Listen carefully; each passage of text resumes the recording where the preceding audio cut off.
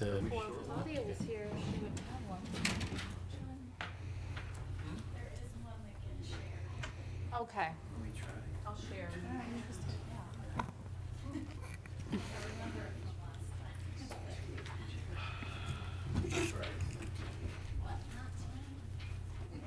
Is the recorder on? Fantastic. If we could have the members of the public sign in, please. All right. So calling to order meeting on Wednesday, March 1st, 2023. Secretary, could we call the roll, please? John Miller, Here. Kristen Finn, Here. Rhonda Saxton, Here. Ivan Heredia, Here. Jim Chard, Here. Claudia Willis absent, Elise Lindstrom. Here. Do we have any changes to the agenda? No, Chair. Fantastic. Someone make a motion to approve? Second. Do we need a roll call on that? John Miller, Yes. Kristen Finn, Yes. Rhonda Saxton, Yes. Ivan Heredia, Yes. Jim Chard, Yes. Claudia Willis absent, Elise Lindstrom. Yes. Can we have an approval of the minutes, January 4th, 2023 minutes? So moved. Second. Kristen Finn, second. John Miller, Yes. Kristen Finn, Yes. Rhonda Saxton, Yes. Ivan Heredia, Yes. Jim Chard, Yes. Claudia Willis absent, Elise Lindstrom. Yes. Could we please swear in anyone from the public that wishes to speak?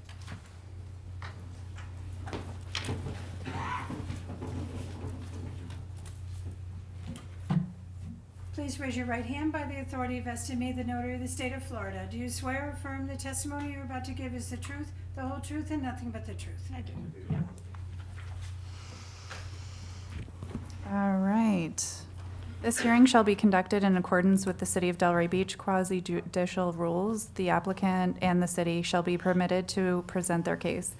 The public shall be allowed to speak for 3 minutes each, or a maximum of 6 minutes if the person represents an organization or a group of people who are present but agree not to speak. The city commission, board members, staff, and the applicant may be allowed to cross-examine a witness. The city or the applicant may be allowed to offer rebuttal testimony. The decision to approve or deny an application or appeal may not legally be made upon personal views as to whether a project is a good project or not, nor may a decision be based on the number of citizens who support or oppose a particular project. The law requires that all decisions must be made on the basis of whether the project meets the requirements of the law, the comprehensive plan, and the land development regulations. If you could just go back briefly and see if there are any comments from the public related to non-agenda items. That was next on my list. That's number 7. We gotta fix your list then. I'm sorry. Can we fix my list? Yes, I will. Okay. Are there any comments from the public that are not related to items on the agenda? I'll go with no. Right, into presentations. No presentations. All right, on to quasi-judicial hearing items. Item 8A. Staff, would you read it into the record, please? Hi, Michelle Hoyland for the record. I'm entering file COA 2023-038 into the record. This is actually a certificate of appropriateness, not a Class 1 site plan modification. We failed to update this cover slide. The applicants and property owner are here and will present first. In the meantime, could we have any ex parte, please? None. None. None. None. I drove by. All right, applicant, when you're ready. Okay. And please remember to state your name for the record. It's the photo, the flyer. Go back one. There you go. Roger cannot see. Other way, other way, other way. There you go, there you go. Perfect spot. Good evening, everyone. For the record, Roger Cope, architect, 701 Southeast 1st Street in the National Marina Historic District. I'm honored to be here tonight with owner of the property, Mr. Ron Kurzman. He will be my slide man. And I would be remiss if I didn't also include Mr. George Long as our unofficial archivist and historian, because George has offered a lot of background information on this structure, including identifying this archival photograph and putting it in our hands, and a really colorful history that follows. So that's our team, and of course at the end of the night we'll make ourselves all available for any questions that you may have. We're going to make this pretty brief. We have a glowing staff report, I must say. This is a very simple a proposal that's before you. Our goal is to do nothing but bring this building back to the original glory that it was in the day it was built. And we believe that to be about 1922. So having said that, I'd also like to thank Michelle Hoyland and her staff, which is Katharina Paluota and Michelle Hewitt, because they've guided us all along the way and encouraged a pure historic rehabilitation, renovation, restoration, however you want to categorize it. And they've given us a lot of great guidance, and we really appreciate that. So the building itself, with a little bit of history, this is a great, great photograph. This is our structure is the structure in the background, not the one in the foreground. The foreground is actually St. Paul's Church, or one of the buildings of St. Paul's Church. But we think that this was 1922. I personally think it's a decade or so earlier than that. But you can see in the foreground all the kids and the clergy, and it's just there's some sort of ceremony perhaps. So this is at the corner, and so our structure is the second one, the one in the background, and if blown up, you could see in grainy detail the siding on the house, the detail around the windows, some porch details, and it's actually been pretty revealing for us in moving forward. And we're going to lean heavily on it. But this is where our house originally sat, and the original owners were a lovely couple named the Taylors, and the Taylors are very instrumental in the development of St. Paul's, and that they donated the land where the building in the foreground sits, so that St. Paul's could build that building.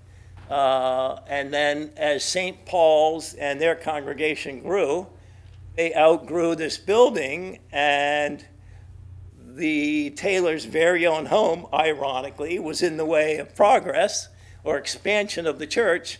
And so it was deemed way back when, we don't have an exact date, but sometime in the 30s or 40s, the Taylor house was picked up and moved to 202 North Swinton Avenue. Also a corner, so from a corner to a corner, and that's where it sits today. It's a block away from this building right here. So it has a very high visibility corner on the crossroads of North Swinton and what is that, 2nd Street? 2nd Street. So, and it was put down with the same orientation that it had when it sat in its original site. So we're very happy about that. Maybe when we have a grand reopening for our building, we'll get all these kids from Space of Mind, and we'll sit out in front and have a big party. But that's a great photo that we thought we'd start out with. So we can go to the next one, maybe the next one, next one. So we developed some floor plans. We documented the house, went over it inch by inch, developed some existing floor plans. You maybe go one more, Ronnie.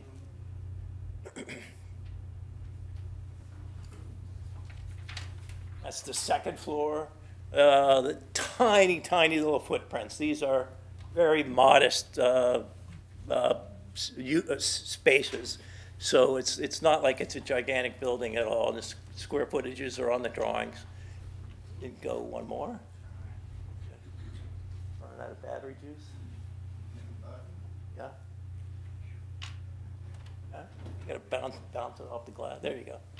So, so that morphed into our proposed floor plan. So and by the way, 10, 15, 20 years ago, the building was converted by use. It was converted to a commercial property. So it was set up with a ramp, a handicap spot, exterior lighting, exit lights on the interior, everything that a commercial building needs to have. So it's as if, you know, the public can visit it. And so we bought a historic building that's a commercial property, parking off the alley, a couple of little spots off the front, and we are not changing the footprint one iota. We're not expanding the building by a square foot, nor are we reducing it by a square foot. Our job is to, that's the second floor. Got a fireplace dead center in the middle of the floor plan, which is kind of the heart of the floor plan, which is common back then. But let's get into the next one. That's just the roof plan. So there's the existing front elevation as it sits today. Quite different from that archival photograph. The front porch was originally a wraparound front porch, but somehow over the years, somehow, some way, the left-hand side of it was filled in to capture, you know, 100 extra square feet. So we're tasked for the moment to restore it as it sits today. We're not going to open that porch back up. And I will say this, in the late 80s, there was a fire on the second level, which would be up near that the right-hand window in the upper part of the slide. And so we fully expect to find some damage to the wood roof and to a couple of the exterior wood walls because the center element in that second level at one point in time was a window, which would have made it a triple window up at the upper level. And so we're going to bring back that triple window, and we're going to repair all the damage that we know for sure occurred during the fire, because immediately after the fire, the entire outside of the house, which was clad in a shingle on the exterior of the house, which covered up all the beautiful detail of the wood, the siding, the trim, and everything. So as soon as we get the legal okey-doke in a month or so, we're going to strip the outside of this house from that non-original shingle, and we're going to expose the true exterior skin of this house. And whatever it is that we find, we're going to document, report back to staff, and we're gonna run with that. The slides that we're going to go through now, and we're going to do this quickly. In each case, the existing elevation is above, and the proposed elevation is below. Now, one of the conditions of approval that staff, that we absolutely agree with, we were trying to introduce a little round nautical window, which you can see in the lower right of the lower elevation. Staff would rather that window be a square window. We completely agree. There are 4 of them on the house that we were trying to sneak in here and there to be a little playful. We have thought otherwise. We're going to go all square as staff has recommended. And then we're going to, as I stated earlier, we're going to put a triple window in that upper gable. And we're going to put a brand new Western red cedar shake roof on the house. We're going to make the house waterproof for the first time in 100 years. And we're going to put brand new windows and doors in everywhere. matching the existing mutton pattern that we see in archival photographs, not in what exists today.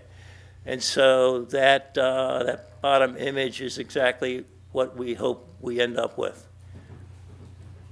The house has I've never seen it, certainly not in Delray, but a Tudoresque style arched element in the gables, in the upper gables. That is original. So, but I try to, in most of my gabled houses, I try to do a simulated vent element behind that, which I depict here. But should we strip the siding, the improper siding off the outside of the house and find something less ornate there, we're gonna always defer to what it is that we discover. So we're gonna have this little period of discovery that's gonna influence little minor situations like that. So maybe jump to the next slide, Ron.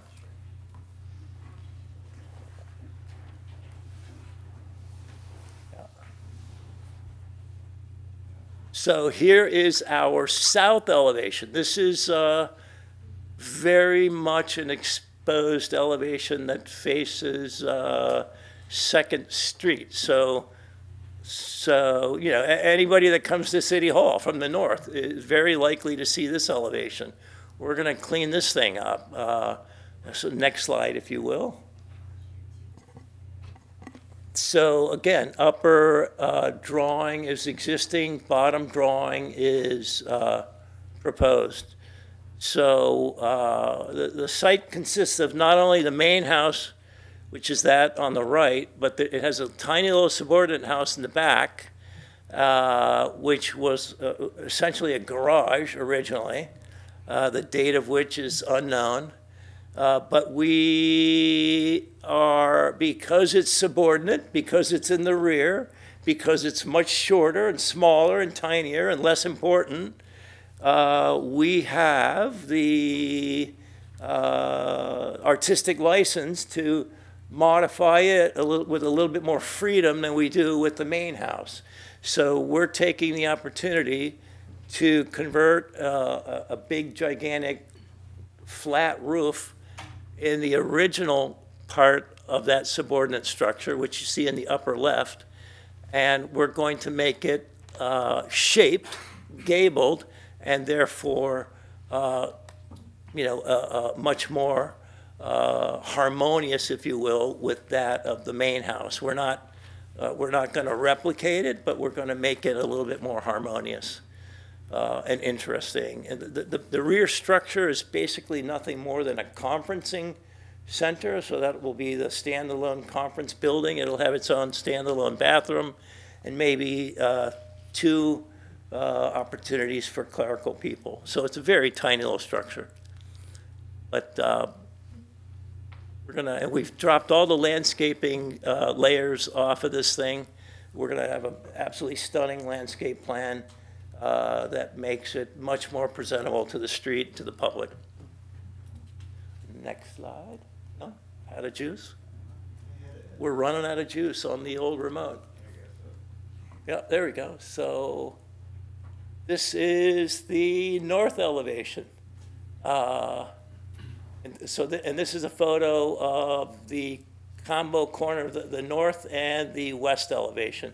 Got a real funky eyebrow element over one of the corners, and we're gonna clean that up and again put new windows and doors in everywhere.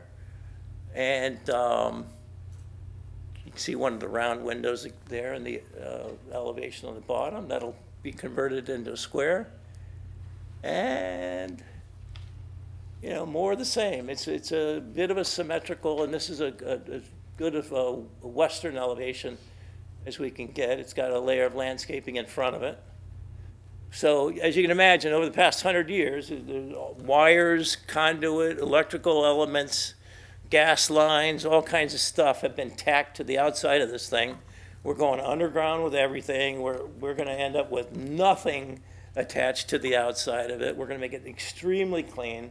we're gonna harken back to the original color scheme that we discover, which was pretty mundane, probably a basic white, with the Tudor elements maybe being some sort of a brownish element that matches the roof. And so, again, when we discover, we should discover some color concepts underneath the skin after we strip all that off. So, and these are a couple of goofy shots of the exterior subordinate building in the back, just to show you how mundane it is. It currently has hardy plank on it, so we're not really hardy plank fans. We're more interested in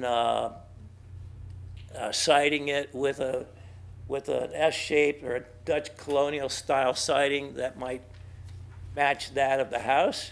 And if we do that, we would do that out of real wood. We originally wanted to do it out of a man-made product, but we discovered it had a little bit of plastic in it, so we dropped that. And so, you know, we'd like the opportunity to clad it in the exact siding of the house, and you know, to make the two tie in together a lot more than they do today, a lot more than they ever have. And I'm not sure what that is. A little elevation. That's a little elevation of the back building seen from the courtyard. There's a beautiful courtyard in between the two buildings. And then last but not least, a window and door schedule, which of course we're always supposed to have. I think there's one photo. This is the siding. This is what I call a German shiplap siding. It's got a coved detail to it. It's not your standard off-the-shelf siding. And hardy plank, to the best of my knowledge, doesn't make this profile. So even if hardy plank made it, we still probably wouldn't use hardy plank. But our goal is to re-expose this stuff on the exterior of the rear cottage as well. So having said that, Ron, you want to say anything? Nope. We thank you very much. Again, every condition of approval that staff has made, we're in complete agreement with, and we're all here available for questions, should you have them from us. Thank you.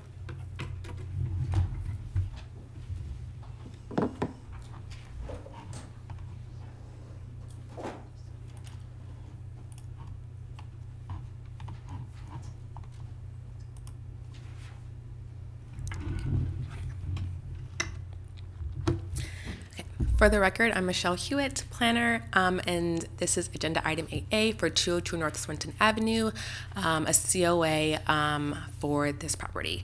The requests for this property are exterior modifications to exterior structures, including window and door replacements / installations, roof pitch change to the detached structure in the rear, roof material change, and repainting of the structure. So here we have an aerial of the property, which is outlined in red. To the east is North Swinton Avenue, and to the south is Northwest 2nd Street. In the rear of the property, it abuts an alley, and to the north of the property, it abuts a property. I'm just going to go through some brief history. This property is within the OSHAD historic or Old School Square Historic Arts District.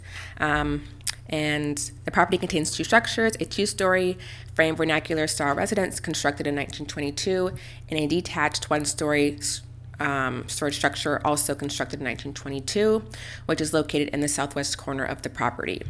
Both are classified as contributing to the locally and nationally designated listed Old School Square Historic District. The home is believed to have been originally located on the St. Paul's Church property and was moved to the subject property in order to allow for the construction of a new parish house for the church. In its original location, the home was likely owned by Miss Rebecca Taylor prior to 1935. This information was given to us by Mr. George Long, From Sapling to Sturdy Oak, a book from the St. Paul's Church. Along with an oral history from Mr. George Long, who resides in the Old School Square Historic District. So here we have an elevation of the front of the property. This is shows that the structure originally had a wraparound front porch, which you can see on the left there. That was partially enclosed, which is visible now, along with the cross-gabled roof on the structure. Here's the corner or southeast elevation. These are both sides face the streets. On the right or the front is along North Swinton, and on the left or this south side is again Northwest 2nd Street. So here we have another corner of the southeast. You can see more of the existing conditions on the south on this elevation, as well as the porch. Here we have a full elevation of the side or south elevation. Again, you can see those conditions there. Here we have the rear or west side of the property. This abuts the alley, or this faces the alley. Again, you can see existing conditions and features. This is the corner or northwest elevation. This side abuts another property, and here you can see some of the existing eyebrows on the structure. This is a full-on elevation of the side or north elevation. Again, this abuts a property. And then here we have the corner or northeast elevation, where you can see the side and the front of the structure. So here is the detached structure from the east elevation. This faces the back of the main structure. And then we have the rear or west elevation of the detached structure. Here you can see glass block windows that are currently existing in there. That is currently existing. Here's the detached structure from the side or north elevation, where you can see the location of the existing door. Here we have the detached structure. This is along Northwest 2nd Street. Again, you can see existing conditions, including the glass block and some windows. Here we have from the another angle of the south elevation of the detached structure. Okay, so this is the existing survey with the existing structures highlighted in blue, with the main residence in the middle, and at the southwest corner is the detached structure. Here we have the existing first floor plan. All of the existing windows and doors are highlighted in blue. Here we have the proposed first floor plan. New windows and enclosures of doors and windows are highlighted and lined in red. And then here's the proposed second floor plan against the existing second floor plan. On the left is existing, and on the right is the proposed, again, red highlighting new windows. And then, so here we have the existing east or front elevation at the top, and at the bottom is the proposed front or east elevation. The existing items are highlighted in blue, and the proposed are in red. We have included notes on the elevations as the applicant has proposed modifications to the previous request. Site plan technical items have been included to address these changes. Modifications on both structures include replacement of the shingle roofing for cedar shake, installation of clear impact windows, and replacement of plastic shutters with aluminum. On the main residence, previously a louver fill-in was proposed where the open gable will now remain. And a new center window is now proposed where one was originally located, which you can see highlighted there at the bottom image. On the detached structure, a new roof pitch is proposed, which is can be considered appropriate due to the already existing pitched roofs on the site. For siding, boral was previously proposed on the detached structure, but is now proposed to be wood. On the main residence, the proposal includes the removal of the existing siding to expose the original wood siding underneath. However, the proposal does not indicate a plan for replacement of existing siding should it not be in good condition. There is concern that the original siding may not exist or be in good condition given the fire that occurred in the 1980s. And then finally, the previously requested porthole windows are now proposed to be square windows throughout both structures, which you can also see highlighted here and pointed out. So here is the location at the top circle shows where the new center window is to be installed that was originally there. And at the bottom is the location of the proposed square window where a porthole was previously requested. And at the top, you can see the currently existing open gable details that are to remain. Here we have an east elevation circling the proposed location of the square window. So here is the side or north elevation. Again, existing is on top and proposed is at the bottom. You can see this side abuts the a property. A new eyebrow is proposed where French doors previously were on the main residence or main structure. On the detached structure, a new clerestory window is proposed, which there are concerns about, addressed later in the PowerPoint. Here's the north elevation here. Circled is the location of one of those proposed square windows. Here is the proposed rear elevation or west. Again, existing is in blue on the left and then proposed on the right with red highlighting proposed modifications. A new gable end is proposed on this, yes, so here you can see new gable detail is proposed on this side where there currently is not one existing to match the others on the structure. And then again, it's highlighting the louver fill-in that's no longer proposed. It's just going to be open like the other ones. Okay, here we have the detached structure. Existing is on the left and proposed is on the right. This is the proposed roof pitch change on this structure, along with the removal of the glass block for 2 French doors. And again, the burl siding that was previously proposed is now proposed to be wood on this structure. Here we have the detached structure here where you can see the glass block that is proposed to be replaced with French doors. Here we have the side or south elevation. This is along a street. Here, again, highlighting the previously proposed portholes that are now going to be square, along with the changing or altering of the currently existing door on the detached structure and the addition of a new window on the main structure on the first floor. So here's the corner or northeast elevation, highlighting where the proposed square window is to be. Okay, here we have building material and colors form, which highlights the proposed building materials and colors. Here we have an excerpt from the staff reports talking about the clerestory windows. On the north, there is concern as the style of window is not typically seen on frame vernacular structures. Rather, it is typical of a modern architectural style. Additionally, the existing structure does not include clerestory windows. Then here we have snippet or the Secretary of the Interior Standards for Rehabilitation for the board.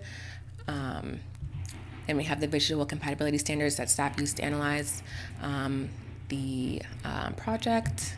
And then we have the LDR findings. And that concludes my presentation. All right. Do we have any public comment?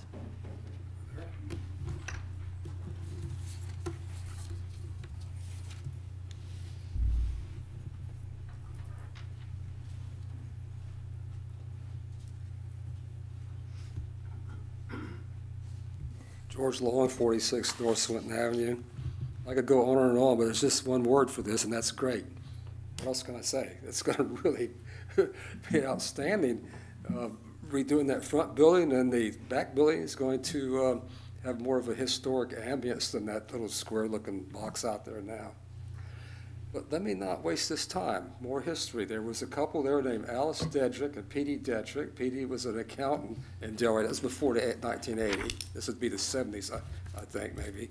And he was the accountant to George Murakami.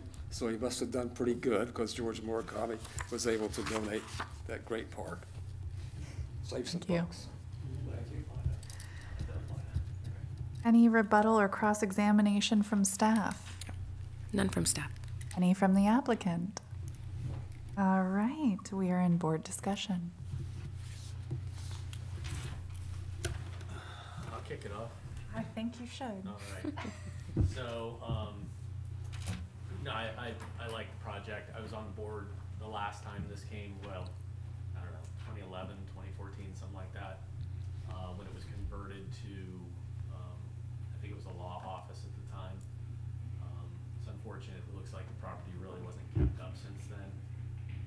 But I do like, I've always loved this property, the symmetry of it, the fact that it really hasn't been touched in so long. Glad they're going back to wood siding. You know, getting rid of the glass block and that small accessory building in the back. I had no problems with the, is it not on? Oh, sorry. Anyway, I'm not gonna repeat everything, but you know, getting rid of the glass block in the back window. You know, the changes that are proposed to be made to this project are, I think, reasonable and respectful of the original structure. And by doing this, I hope that this will secure this building for the foreseeable future. So if it's fixed up, somebody's putting some resources into it, it's going to be a viable, adaptive reuse to the historic district. Nobody's going to want to come along and take it down or modify it even more dramatically. I had a question for staff on the where you have the reds and the blues. The roof material is now asphalt. And did I hear correctly, it was going back to cedar shake? Yes, they're doing cedar shake. Oh, okay. That's interesting and great. Theoretically, though, I guess technically speaking, the whole building should be red because it is changing, correct? Or you kept it blue because it's going back to the original siding? Oh, I mean, just to show like what's currently not there, what's existing right now, Okay. as opposed to what's proposed today. Okay. Yeah. Because the siding is going to be removed. Right. Okay. And the roof is going to be replaced. Okay. That's all I have. I'm in support of it, by the way. I just, so one of the questions that I had was on the north elevation. And it looks like there's a big deck out there in one of the photographs originally. Oh. And there's French doors. There. So it's hard to tell in the new drawings. Does it maintain an outdoor deck porch? It's hard to see if that, I don't think it ties in with the front porch. Yes. Could I get could I get that answered by the architect? Yes, thank you, Rhonda. Thank you. That's the ADA access into the structure from the alley parking area. Okay. So we're going to retain that. We're changing the double door configuration to a single door, and we're adding a cute little eyebrow over it to make it tie in more to the corner element. We're de-emphasizing it a little bit, but the deck will remain. Okay. The deck has plastic railing on it. We're not, we're gonna not bring plastic railing back. I can promise you that. Well, it doesn't show a railing on your drawings. And if I did, That's why I thought maybe it was going to go away, if I just showed the looking in railing, 2D. it obscures the building, and Okay. And so will it have to be ramped? Is that, you said? yeah, it's the ADA? ramp will remain. So it's a ramp, okay.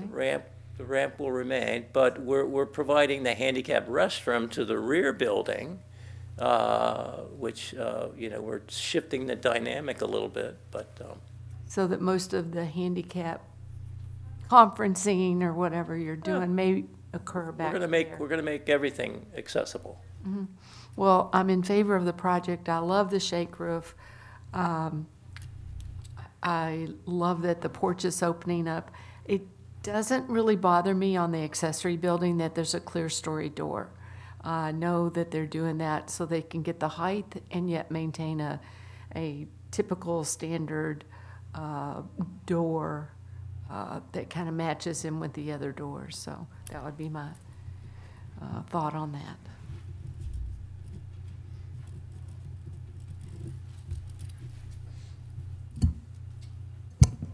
I'm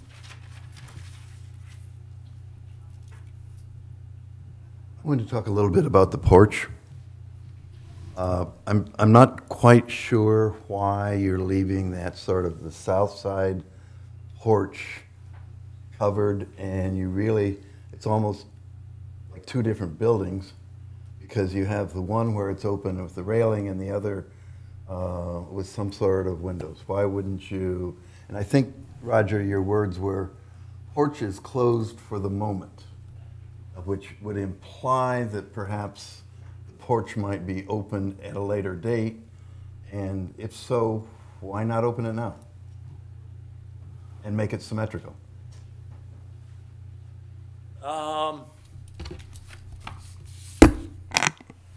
Well, we're not ruling it out, Jim, but we're coming before you as if we're retaining the original footprint that we inherited. So it's a minor amount of square footage, but for a tenant, you know, we all know we're you know, every square foot counts for a tenant. It's a very modest, tiny little footprint. We expect a single tenant in the main house, and you know, it's architecturally it would be amazing to convert it back to the open porch, but you know, the use of that square footage is a little bit more of an important factor to the bottom line. That's always one of those hard decisions, right? You know, trading off the space for the architecture. But it just seems to me that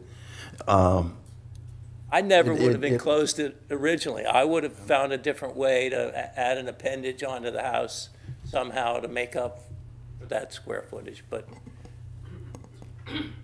so we didn't create it. It is the front of the house or It the is, building. no doubt about it. And that's what everybody's going to see. Is there some other trade-off, perhaps? We're open-minded. Okay, well, I'm sure we may want to discuss it amongst ourselves, but that really leaped out at me. And the other question is, as we all know, when these walls are open, we tend to find things that we don't expect. So what if you take that siding down and the wood underneath that you're kind of depending on to go back to, what if that is burned or full termites or anything? What is your plan B? So we filed for an interior demo permit. We have it. Do we have it, Ron? We have it. We have it. We've demoed enough to know 100%. We're 100% sure the original siding is in spectacular condition. 99% of it is there. The fire caused more damage to the roof than to the walls, so there will certainly be some damage that we didn't anticipate on the walls, and we'll repair that with real wood to match the profile of the real siding. We'll seamlessly make that happen, but so we know how the house is put together structurally. We've studied the floor system, the roof system, everything. We're going to vault. The thing used to have flat ceilings on the second floor. We're vaulting all the ceilings of the second floor, capturing that space and making it much more interesting for a tenant. But we're really excited about what we've discovered in our demo, our light interior demo. We can't wait to strip the skin off the outside and expose this thing. And my last question is, if your railing on the ramps is not plastic, what would it be? Are you think? Real You don't know? wood or aluminum or whatever whatever you guys would approve. Okay. Can I make a quick comment to what Roger said previously about the wood? There is a site plan technical item regarding the wood, citing the removal of it, just at the end of the staff report. Okay. Just a small note. Okay, thank you. Thank you, Roger. Okay.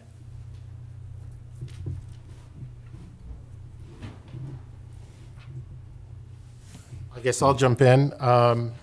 So, first of all, I would like to, comment on the thoroughness of the drawings. I think it's very nicely handled. The details, to your point, what happens, and I'm glad you went in and did demo, interior demo. The third window that is being proposed, is there structural support back there? Can we do that? Roger? In other words, what I don't want to do is agree to something that can't be done structurally.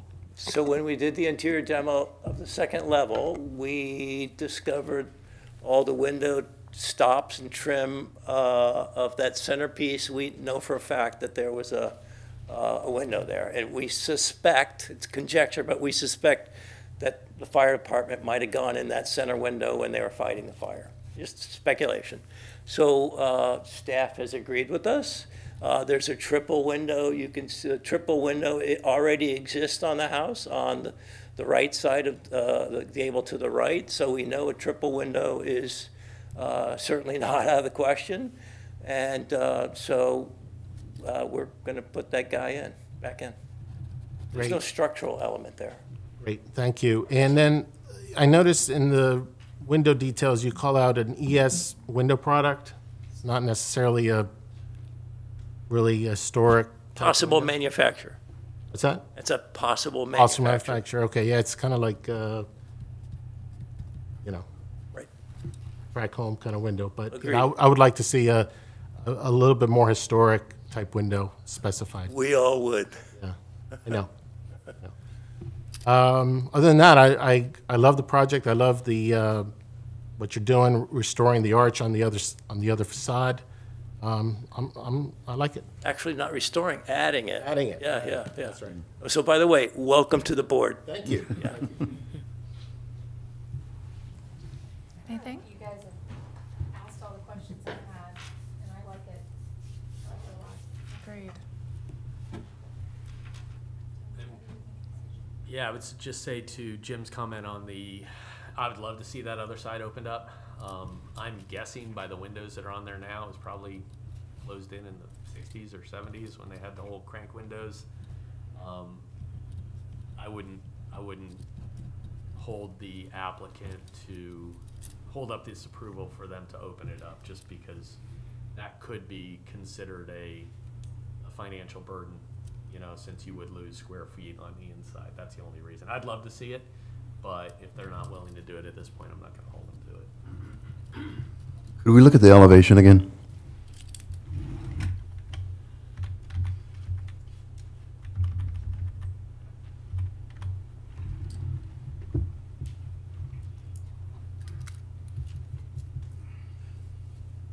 I understand the practicality you're speaking of, John. I just would hope there would be some sort of trade-off where you could get the square footage, but make the Somewhere else, right? make the south side look like the north side. Or they'd close in the north side to make it even. So That is a creative solution. I wouldn't support You're that. not one. helping. there's always a downside, right? So Could I ask a question? Are those roller windows in that porch? They're projected awning. Like John said, projected awning. I'm sorry. 60s or 70s, usually. Yeah. Now, what are you putting in? We're putting in single hung. It doesn't show that on your drawing. Yeah. Not what she just showed us, Oh, you want me to go to the elevation? On the technical drawings. right there. Yeah. If you can see it, you're doing better than I am. What do you mean? I can see it on the upper windows. I can see that they're a single or double hung, Yeah. but not on the porch. Yeah. They're the series, as it turns the corner, they're all, 3 foot wide guys, and so we're making them operable, single hung. Okay. I would Thank you. never put in a projected awning.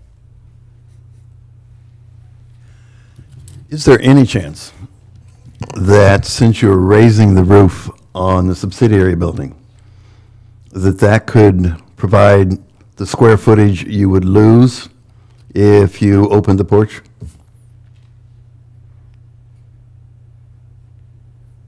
Not in my world. I know that's a pretty creative world, but Well, I mean, we're hard to lease volume. Well, you can, but it's hard to lease volume. Height, it's, I didn't mean by least the volume. I was thinking of a second floor. second now. Well, we have a budget also,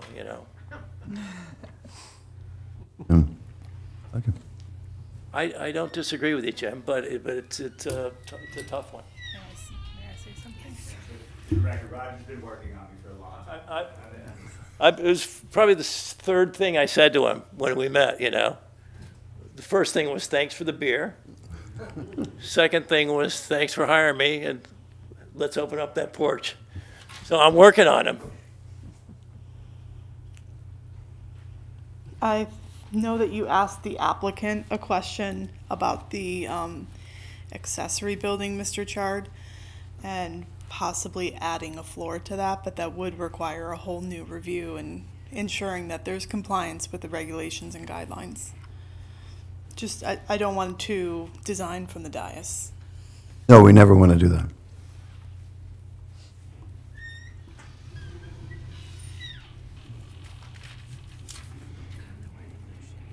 I guess it's time to make a motion? I think Kristen won.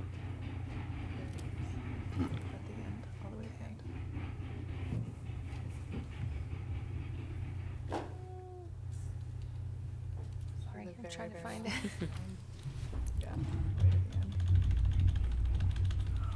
Sorry, I wasn't. Okay. I make a motion to approve the certificate of appropriateness for the property located at 202 North Swinton Avenue, Old School Square Historic District, by finding that the request and approval thereof is consistent with the comprehensive plan and meets the criteria set forth in the land development regulations. I'll second. Rhonda. John Miller, Yes. Kristen Finn, Yes. Rhonda Saxon, Yes. Ivan Heredia, Yes. Jim Chard, Yes. Audrey Willis absent, Elise Lindstrom. Yes. All right. Motion passes. Thank you so much. Thank you. And staff, if you would please read in item 8B for the record. Yes. For the record again, I'm Michelle Hewitt, and I'd like to read Agenda Item 8B for 209 Northeast 5th Street, Del Ida Park Historic District, COA 2023-001 into the record. And Jim, would you start us off with ex parte, please? None. None. None. None. None. None. Very good. We are ready for your presentation whenever you are. Thank you very much.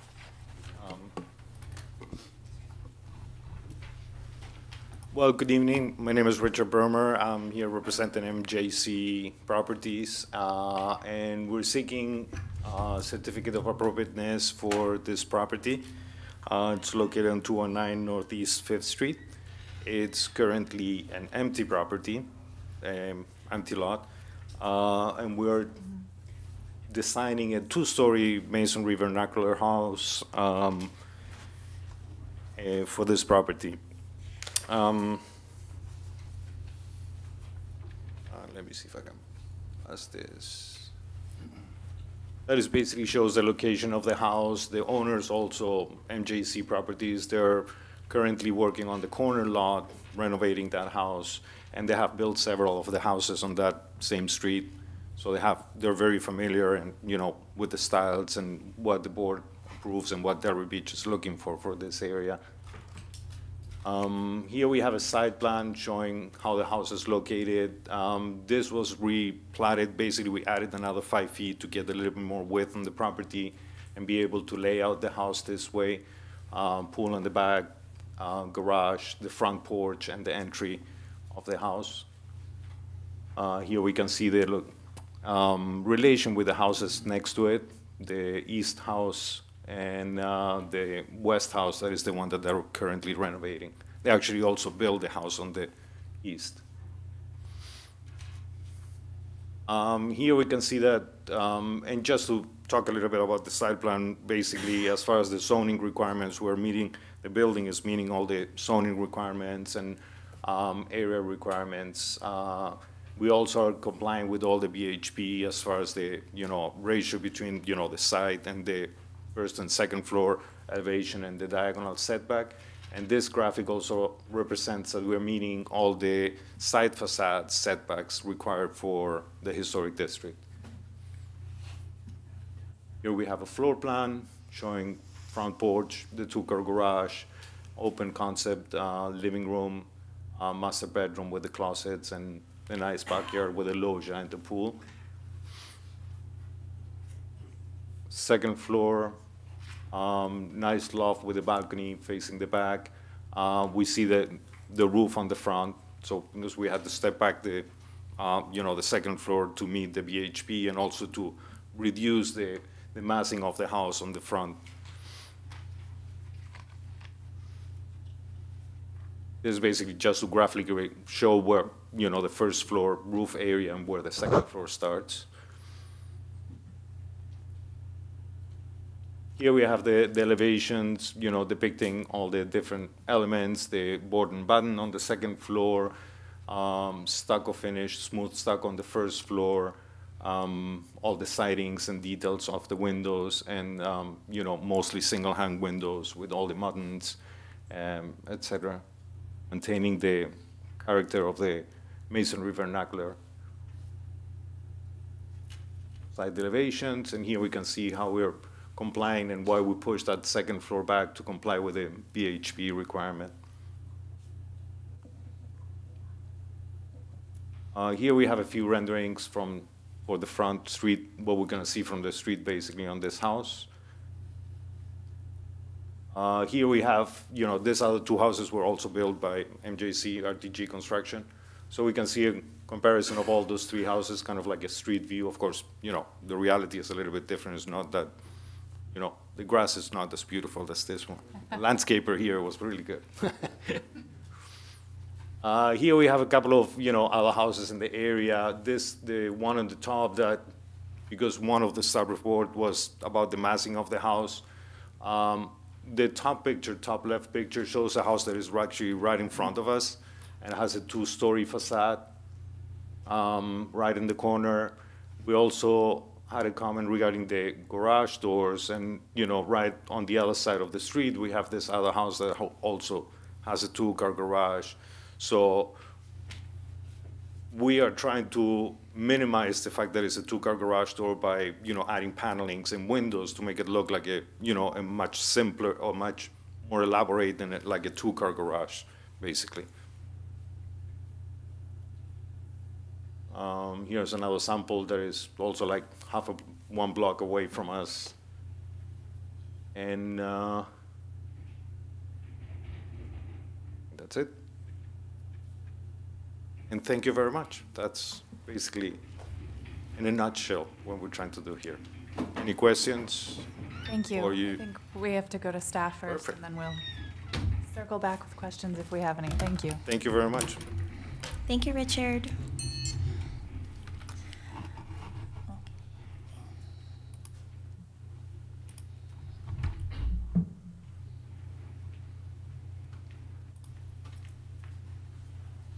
Okay. So for the record, I'm Katharina Palavoda, Historic Preservation Planner. And this is, you'll see that the address is 209 Northeast 5th Street. Originally, when the first agenda for February went through, I believe that the address wasn't given for the property, so it was Lot 5 Northeast 5th Street. So our presentation was re-edited just to include the new address. Okay. So this is within the Del Ida Park Historic District. A little bit of background. So this was originally joined. There was lots 3, 4, and 5 here. You'll see here this is a historic 19. Let me go oh, here we go. 1947 streamlined modern building. So this was originally part of the property of this structure here. And, okay, let's see, here's an aerial. So it's a vacant lot here. A couple of things within the last year or so have happened with this property. There was a release of unity of title, plat exemptions, all just so, you know, the lots could be separated. You'll see here the original driveway for the site at 503 Northeast 2nd. That's good. Thank you. Okay. Northeast 2nd Street was Northeast 2nd Avenue. The original driveway was here, so they had to remove the driveway in order to be able to split the lots to not create any existing nonconformities. So here we have an image of what the driveway looks like, a part of the site separate from the vacant lot. So the extra 5 foot was given from lots 3 and 4 to lot 5 in order for this property. So this is the way the site exists today. And then here's just some adjacent properties. So these are the 2 new constructions to the east of the vacant lot that we're looking at today. Once again, this is to the west. This is the historic streamlined modern structure. Just some more images. They had new landscaping put in, so we came back and took some more pictures. Okay, and then here you can see this is the subject property. Okay, some other images. This is also a new construction. This is right across the street. Okay, and this is the survey where you can see where the lot split and the extra 5 foot was given to lot 5 here. Okay, this is existing site plan, or the proposed site plan. Here you can see the proposed 2-story structure, garage. The little purple areas here show the open air parts of the proposed structure, as well as the pool in the rear.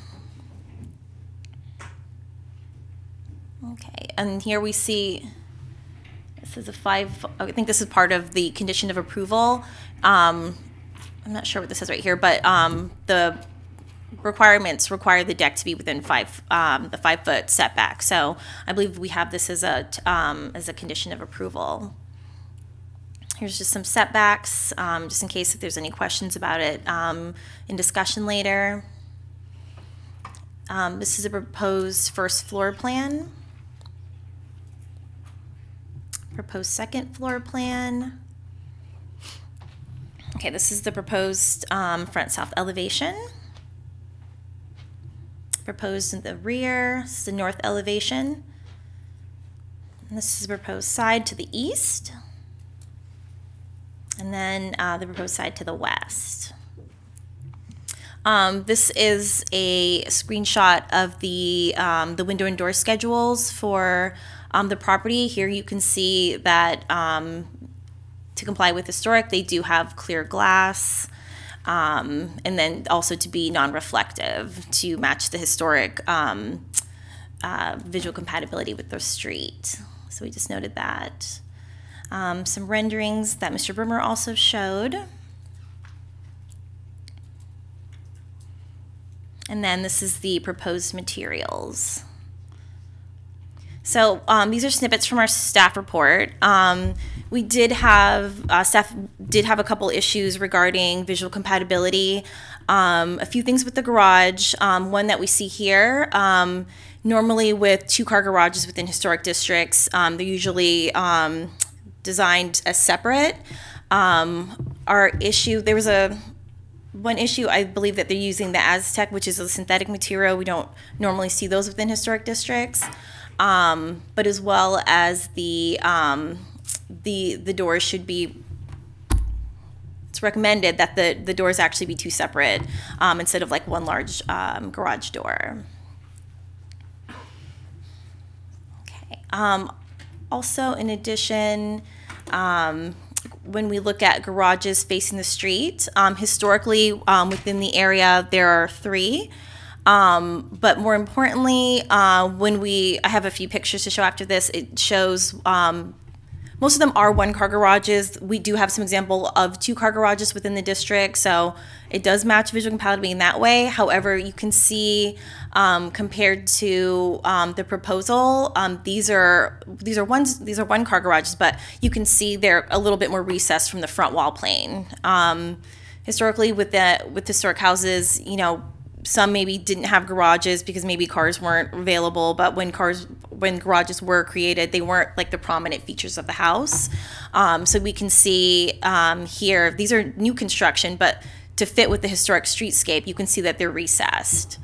So these are the properties again to the east of the subject property.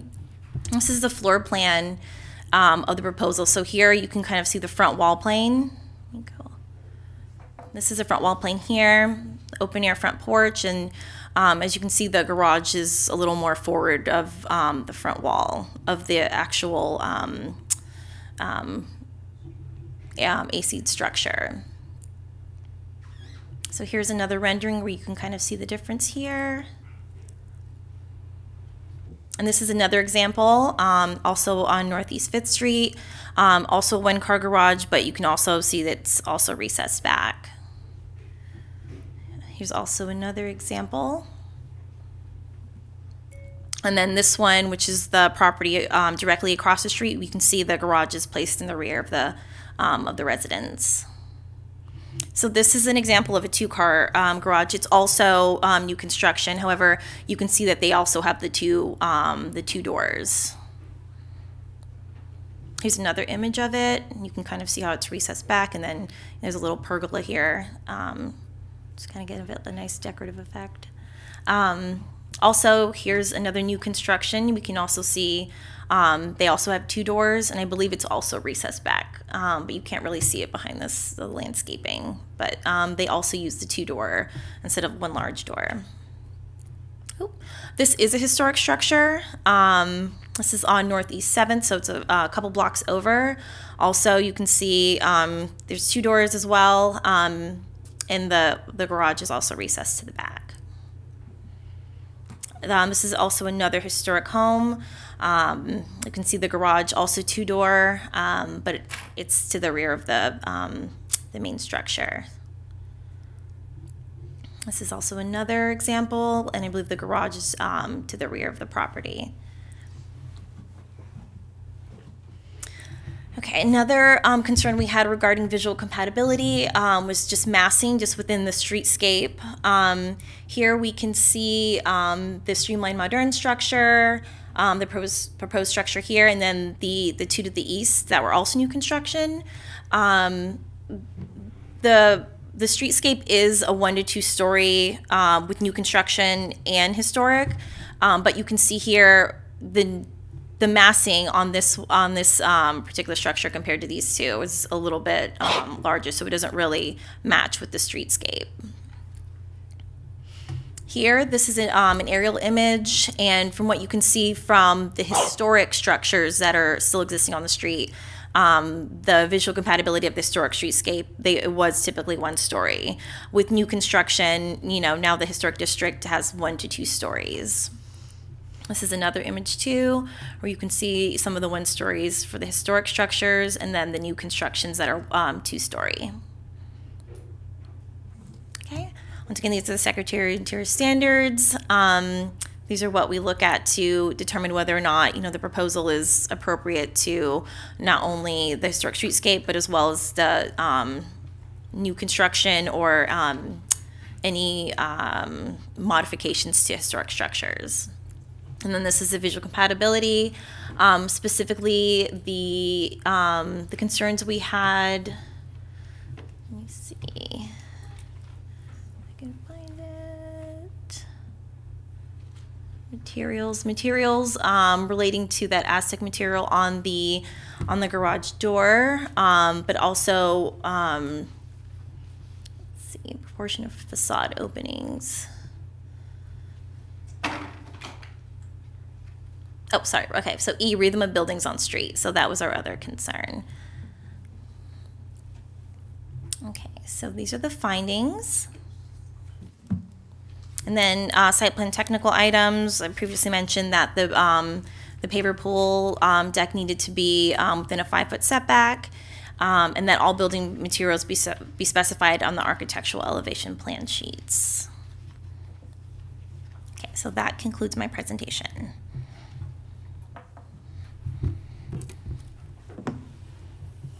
Any public comment?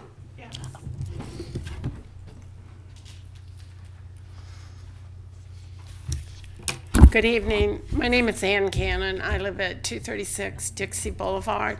I've lived in Del Ida Park Historic District since 1990. And I'm a little concerned about some of the items in the construction of this house. And I would like to say that the comparison made to the house across the street is not valid. That is more than one lot that two-story house is on. And it's not really a house, it's actually a drug rehab center right now. So that comparison is not valid when you're talking about this lot.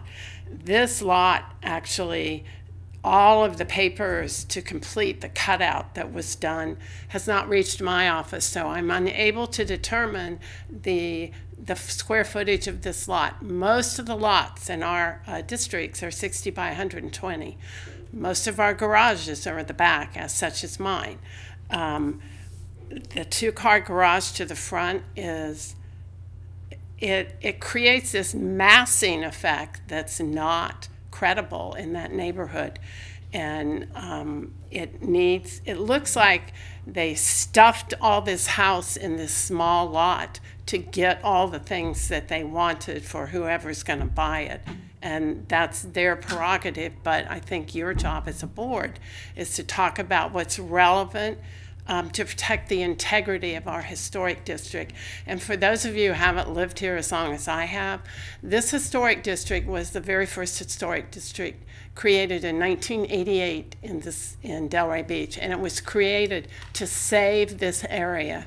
It was given an RO rating. We have doctor's offices and residential. And I will say to you, it's only in the last 10 years that historic district has really taken off, and people value their properties and they are being sold, and new people are renovating them. But this house, it concerns all of us in our Del Ida Park Historic District Association. It's really just out of context for our neighborhood. And I have to say that the house that you all did on the corner, we all prayed for somebody to save that house, so thank you, because it's beautiful. There are some materials that are simulated stucco on the house instead of stucco itself, which I think is the comment about all the building materials need to be identified. The setback from the west side of the property line is the paver for the pool, and it's 3 feet instead of 5, which is required in Del Ida Park. It's not, and all these things, wow, everyone says, this doesn't create a precedent. Legally it doesn't, but the next developer that walks in will use this to make the house bigger they want to remodel and to change the variances that are required in our neighborhood. So it does mean something, and your vote does mean something. So I'm not against putting a house there. I'm against the massing of the house and some other concerns that have been identified. And I would ask that your instructions would be to tell them to change it so it's conducive to our neighborhood. Thank you. Thank you. Is there any other public comment?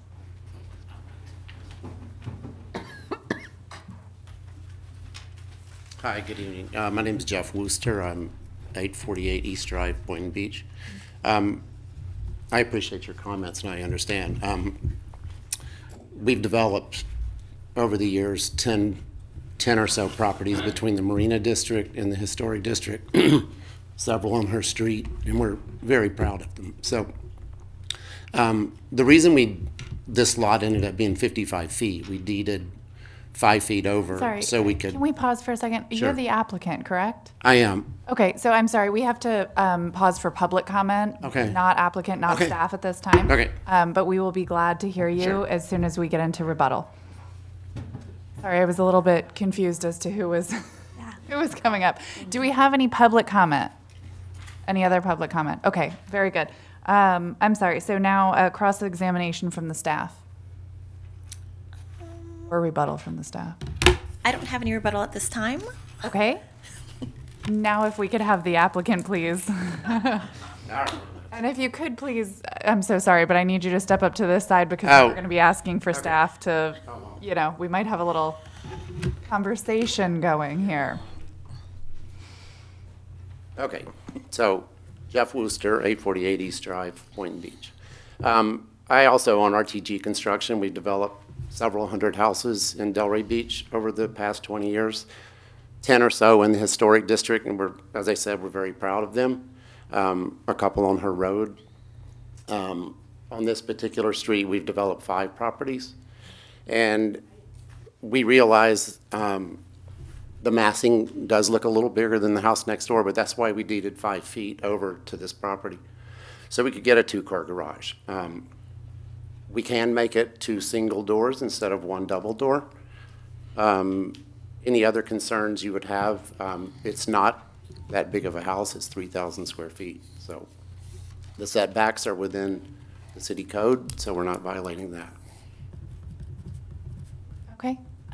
Anything back from staff? No rebuttal from staff. Very good. If it's all right with you, we're going to go into public, or I'm sorry, into board discussion. Thank you. Quickly, could I ask the staff why is none of this coming through as a variance? They meet all the setbacks. They did have a plat exemption, but that was handled administratively.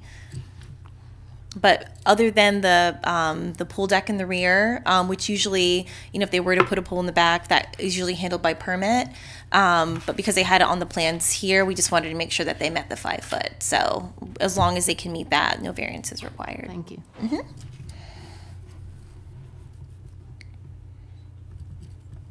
Start. Okay.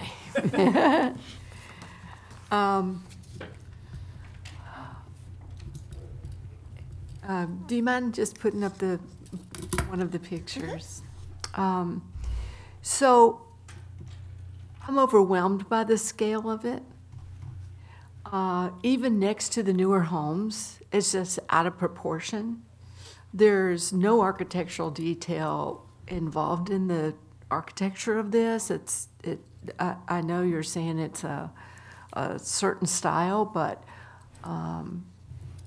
the garage doors are way too forward. They're forward of the front door. They're forward of the front of the house. I don't see how that's ever acceptable in a historic district. The division of the garage doors is always recommended and demanded usually by our board. I think that this is the smallest lot in this configuration on this street, and yet this is the largest house. He just said it's 3,000 square feet, but the floor area is 4,298 square feet.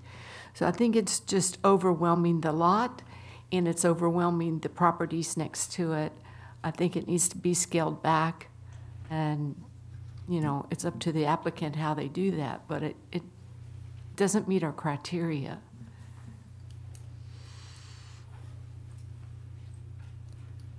I mean, I agree with Rhonda. Looking at it here, the massing, yes, it may meet the setbacks, but we're concerned with other things other than setback. There's visual compatibility standards, and to me, this does push the limits in that neighborhood, and it expands the envelope. So yes, while this is just a little bit more, then the next one's going to be a little bit more, and the next one's going to be a little bit more. The example that you used as far as the 2-car garage across the street was probably not the best example, because I remember I was on the board when that one went through, and there's people that still give me dirty looks on that one when that one was approved. And that had to be a dozen years ago. Not that one. It was one on Second. It's actually across the street. And I'm not necessarily opposed to a two-car garage, but in a less prominent position on the street. And you know, you can do something design-wise to separate the two to make it look a little bit less. But yeah, go back to that the other one you had where it had the garage, the floor plan. Just She's gonna also show the one that you're referencing that's, it's kind of a cockeyed house on the lot there. it's actually on a corner. Yeah, So well, the it's a obtuse angle there on the corner. This is on a corner, Not that one. but, Yeah, that one. yeah, but the other one's on a corner, lot, and so the garage is facing the side street, not Second Avenue. Yeah. So, This is on the opposite corner, right? This is on Second and, This is on the west Dixie side, west side of Boulevard. Second, I between, still get grief over this one too. yeah, yeah. and then go to I the mean, I was on the board then too. your drawing. you know, overall by itself out in the middle of, you know, a void, the house, it's 40 feet wide. It's not, to me, it's not overwhelming, except when you put it on the smallest lot on this block, then it is overwhelming. So I think, you know, where it sits and the conditions of the lot itself, and I understand the house, the lot was split. That was another question. When the lot was replatted, because I looked on Papa, and at this point, it's not replatted. And did that have to come before the board? Because I believe replatting from one lot to two, we ran into this a few years ago, now has to come before the board. So, if I can remember, because these were all lots of record, we could do it administratively. And so what they had recorded all together was the plat exemption, the unity of title release, as well as the site plan. So this was, I think, in December that this all went through. So, I don't know if it's been reflected on the website yet. But we do have the recorded documents. Okay. Yeah, I mean, you know, it's a vacant lot. The house can be designed any which way you want to. At this point, I think there are more appropriate ways to do it that are more sensitive to the neighborhood. That's all. I think you probably get the same square footage out of it if it's just reconfigured a little bit. Yeah, I agree with those statements. I guess, yeah, my biggest concern is the size of that lot and size of the house. Also, I wrote down some things about the stucco. I asked staff, like, the materials that they were using, they're like a faux stucco or something. I mean, I don't understand why they wouldn't use normal stucco. Yeah, so she's asking if it's simulated stucco, Like the the- board and batten. And Oh, it is? Usually for new construction, they're allowed for that, but like if this was part of an addition, it's not the same thing. May I say something? Oh, yeah, go ahead. I don't mean No, you're okay. I think what you're asking is if the upper floor board and batten detail is stucco, simulated stucco siding, is that what you're asking? Simulated, yeah, because It I was is? asking about the technical items. It is Okay. a simulated stucco. It's not a applied material like wood or hardy plank. And in the past, the board has gone both ways, but mostly not approved simulated stucco, simulated siding. So it's just on the upper portion of the board and batten. That Yes. detail up there. Yes. And then you also have a banding around the bottom, which, underneath the window, which the window sits on, that you would typically have at that detail. That's a stucco detail as well, but the entire upper floor is a simulated stucco siding. They call it a board and batten detail, but it's Oh, okay. I see not what you a, mean. applied material like a wood or a hardy board. Sorry. Thank you. No, I missed that. I thought that was. Yeah, again, I don't think our job is to draw new plans for them, or to, to tell them, but, obviously you want to maximize, the lot, that sort of thing, but in comparison to this street and also Delida, I guess I should expose, I live in Delida Historic District, so I'm very familiar with, all the houses in our district. So I do agree that this particular street, especially since we do have comparison, typically we don't have new construction comparison on the street. We have the other beautiful homes with the garages that are set back. I understand a one-car garage doesn't work for everybody, but the two-car garage could be separated. I agree with what Rhonda said about the architecture. I'm not sure I forgot what the notes said about the style of architecture. I think the color scheme on the rendering also kind of washed it all out. You don't really see any detail there. This Makes it really hard to. Yeah, this elevation you see a little bit more detail, but on the rendering from the street view, it definitely Masonry a little vernacular. bit better on that. But I agree with you, Kristen. I'm not opposed to two-story. No, Absolutely I'm not nothing wrong opposed to with two-story in two-story this at all. position. I agree, like, we have. And I agree that, Is your mic on? It is. I agree that a single-car garage doesn't work for everyone. No. But also then the historic district doesn't maybe work for everyone. Yeah. Well, like John said, I mean, the lot can handle a two-car garage. I think it can handle, I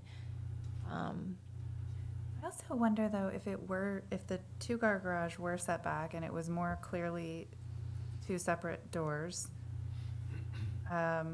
wouldn't the overall massing of the house maybe change visually? It just seems like the garage doors are so prominent. Something about it doesn't Well, sit right. it's the width of the upper story, so on that street, on the streetscape, you don't have that vertical orientation on both sides that are equal. It's offset. You know, the weighting is all one side or the other, and there's some you know, that diminishes that massing effect. So, I'm just going to say what everybody else has already said, so I'll be brief. I think the visual compatibility with the neighborhood is a serious problem, and to compare this to as you said, the new structures to prove visual compatibility just doesn't work. You really have to look at the historic structures that have been there for 100 years or 75 years. I don't think I'll be voting in support of this. What comes to mind when I see this is, again, proportion. Pretty much the top facade, the front facade is, except for a little jog, is like a flat surface. That's pretty visible from roof plan. Only the roof jots out a little bit. So it's going to read like a flat surface. Also, you know, the board and batten kind of dies into the eave, really without any concern on how that, maybe a trim piece should be looked at. Again, looking at details and proportion. The columns on the ground floor seem pretty skinny and out of proportion. You got a lot of things going on. You got a board and batten going vertical. The shutters above the front door are going horizontal. You got the gate on the right going horizontal. You got the vertical element of the garage door. So I think another shot at this is required. Not only proportionally, but aesthetically, to make it work a little better. So question for staff, is there any preference on, obviously I don't think it has the support of the board right now. We could continue with direction, they could take another whack at it, bring back, that way they don't have to pay any more fees or go through another application process. Would you like to ask the applicants if they would like to continue? Yes, please. We would like.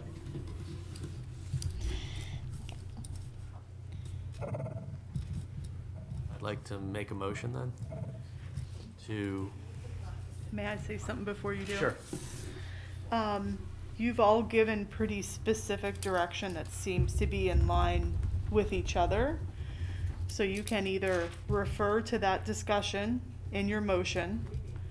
The applicant can listen back, plus we'll have minutes, or you could summarize at this point. I think whichever's easiest, if you're going to move towards continuation. Okay. Instead of making a motion, then I'd like to discuss just a few minutes further, and maybe our new architect on the board could use some technical language when we, so basically, from what we've been talking about, the garages being so front forward and a 2-car single door are a concern. The massing of the second floor are a concern.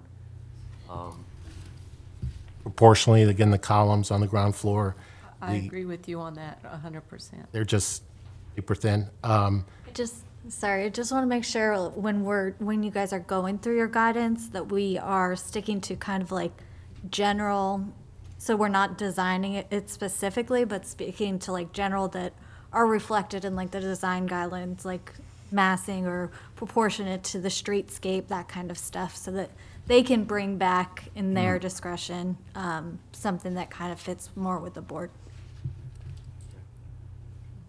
Okay. Keeping elements to be the same at the ground floor and versus the second floor. Again, same orientation. Again,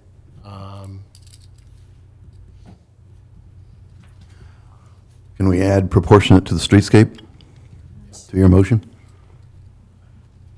In terms of proportion is compatible to the other frontages on that street? Right. Or within the district? On that street. Right. I was just gonna say, I feel like you've already said all that you need to say. This is all recorded, so. Yeah, and I I've don't been know if we taking need to go into notes. painful detail on a motion. I took notes as well of what Okay. you all I said. think We they need to go to probably a have the date certain, direction, though. so if you want to just say motion to continue with direction as noted. Michelle, do we need to go to a date certain? No, Okay. no, it would give the applicant some time to do a 4-5 week turnaround is possible. But remember, we have to review what they're submitting and write a new staff report memo.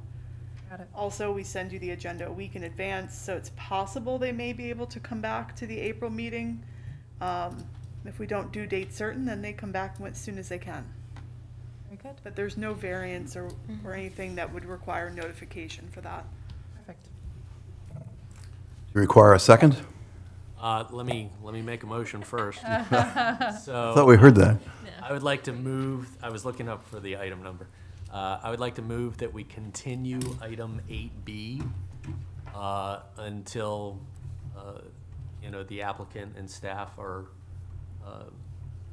reconvene and the item is resubmitted based on the conditions and on the conversation and direction provided by the board throughout this discussion.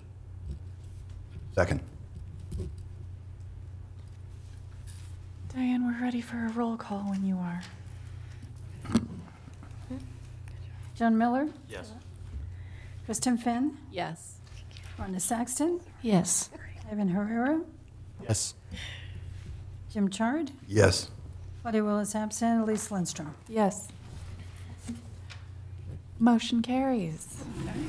Thank you. All right. And if we can, moving right along, have the staff read in item 8C.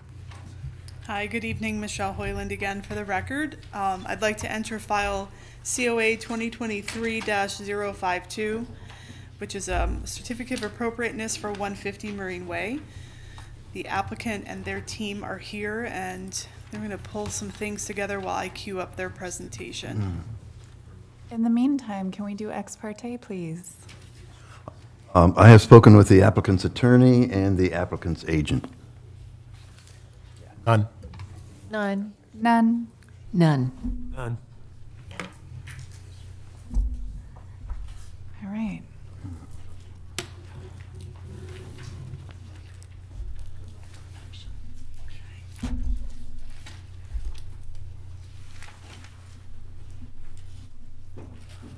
And you have a clicker there? Yeah. Okay, you're good. All right. Sure it's working. Brian Grossberg with Azure Development, 290 Southeast 6th Avenue, Delray Beach. And I'll just note that our office at 290 Southeast 6th was given an award from the state of Florida for historic preservation from the Historic Preservation Trust for adaptive reuse. But anyway, going on to 150 Marine Way, there's really two key items that I wanted to review.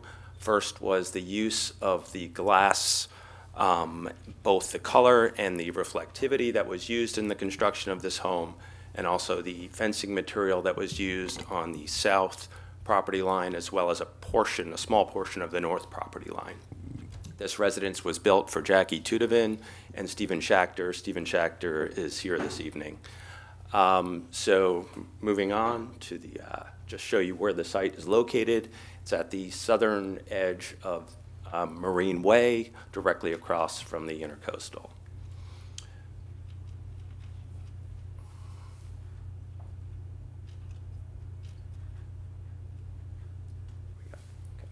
The first thing I want to go through is the window and door schedule from the Historic Preservation Board approved plans, because there's really two very key notes.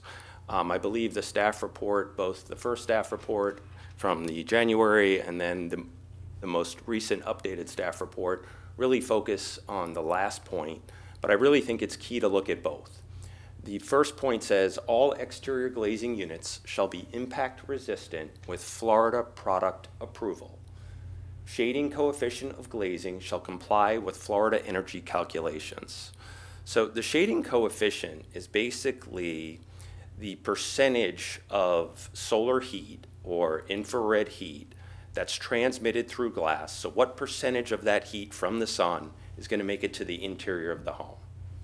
And in today's environment, with the constantly being updated energy code and building code, you basically have to have low-E glass in construction today in order to comply with the energy calculations and reduce the shading coefficient down to a reasonable level.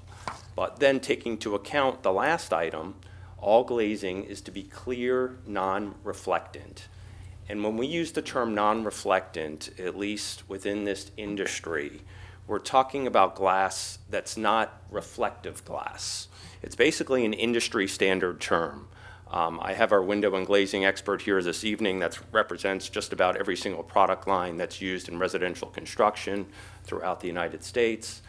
And the term reflective glass means, from an architectural term perspective, it means it has a metallic coating that creates a mirror-like appearance that's often used in commercial settings.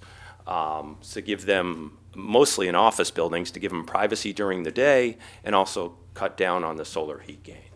That's definitely not what we were proposing or using or anything close to it, but I just wanted to say that term of how it's really used.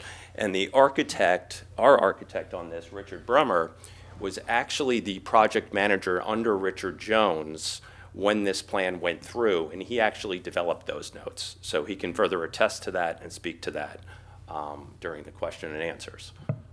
So moving on. Apologize.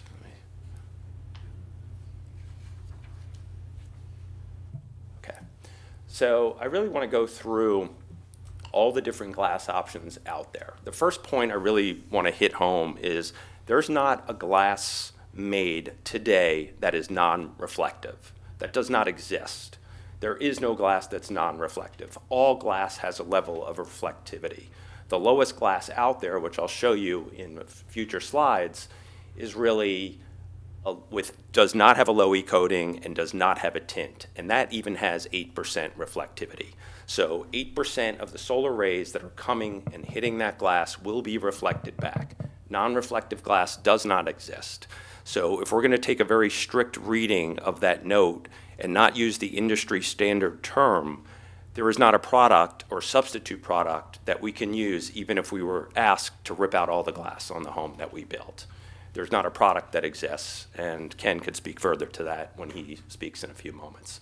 So that's the first point I want to make. The second point I want to make is that all glass contains iron. It's the iron that when the sun reflects off the iron, creates a gray glass, a greenish hue. And even in, unnatural light, you'll see it.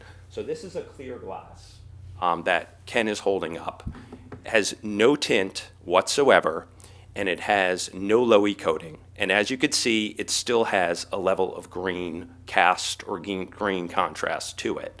Now, I want to make a very important distinguishing fact here when you talk about tints, because there's reference in the staff report that it may have a green tint. I can assure you we do not have a green tinted glass. Tint is in the manufacturing process of the glass itself. This glass and the glass on 150 Marine Way is clear glass. When you actually manufacture the glass, they're adding the tint. What it does have at Marine Way, and we're going to show you next, is clear glass with a low E coating. So this is actually laminated glass, and in between the two layers of clear glass that have absolutely no color, they do have iron, there's a low E coating to bring down the shading coefficient to a reasonable level for heat transmittance. Now, what I want to show you next, well, I'll let Ken hold these two up. They're actually very heavy. So here you're seeing clear with no low E versus clear with low E. But more importantly, now I want to show you the clear, now I want to show you a green tint that we're being told, we think was used in our product, in our home. So this is a green tint. Now you could see a green tint with a low E coating and really how green it really looks. Now, if we can hold that up, if you can, I know they're very heavy. With the product we used, which was clear with a low E, you could see how much greener, and this is without the sun reflecting off it. When the sun reflects off it, it looks much, much greener. You could see the difference between, a green tint and a clear, no tint product, both with low E. I just listed up here all the other products that are on the market. You have blue tints, gray tints, bronze tints. As you go down, we do have those other samples here. I don't think they're as relevant. If any of them want to see them, we'll be more than happy to share them with you. But they get darker and darker, so further away from what we were trying to achieve, which was a clear glass. The other couple points I just want to make, and this is probably the most important point.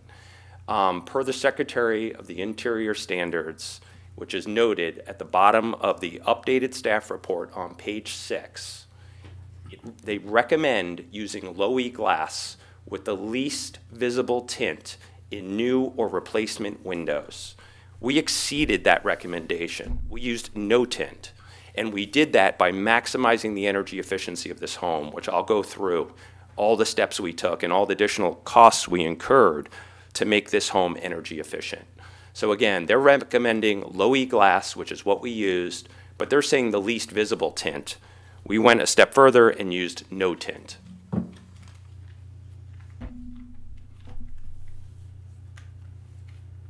We also went to just about every manufacturer of glass that's being used, and we looked for, through Ken, who actually represents all these manufacturers listed, and looked for the glass with the lowest reflectivity. So we were trying to basically find glass that can closest meet that non-reflective guidance that we were given with clear, no tint. So PGT, CGI, ES, Marvin, some of the biggest window companies in the country. We actually went with Marvin for this home.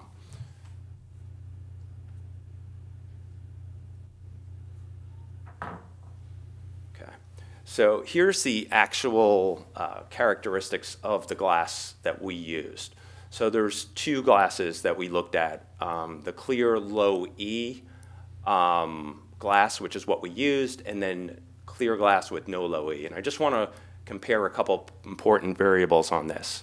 Like I said, even clear glass with no low E still has 8% reflectivity, as I mentioned earlier. The glass we used has 14%. So yes, the reflectivity went up from 8 to 14% by going with the low E coating. But what is very important to point out, which was detrimental to meeting the energy code, is that our shading coefficient, I apologize, it's small print, but I believe it dropped from 70% to 32% by going with this. So now, instead of 70% of the sun's heat that it generates penetrating the glass and getting into the house, only 32% is getting in by just adding that low E coating, and again, not adding a tint to the home. And that was really what was key in order to meet the Florida Energy Code. I'm not aware of any new construction or even rehab construction being done in South Florida, and Ken will attest to this, that's using glass without a low E coating. It's simply, we can't meet energy code with it.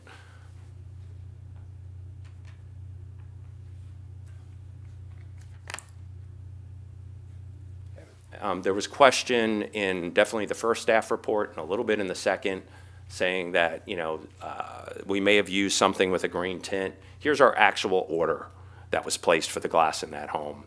You could see it was through sun windows and doors, it was for Marvin glass, and it was for clear Solar Band 70 glass. Clear meaning no tint, Solar Band 70 is just the low E coating that was used on the glass. So again, I think because maybe the sliders that were approved on the front of the home are a little bit larger than some of the homes on the historic district, it may be looking or appearing slightly more green. And it also depends on the time of day, because it's direct east exposure, you're across from the intercoastal, but it also depends if there's window treatments, and if they're down and whatnot, it dramatically impacts the appearance of the glass.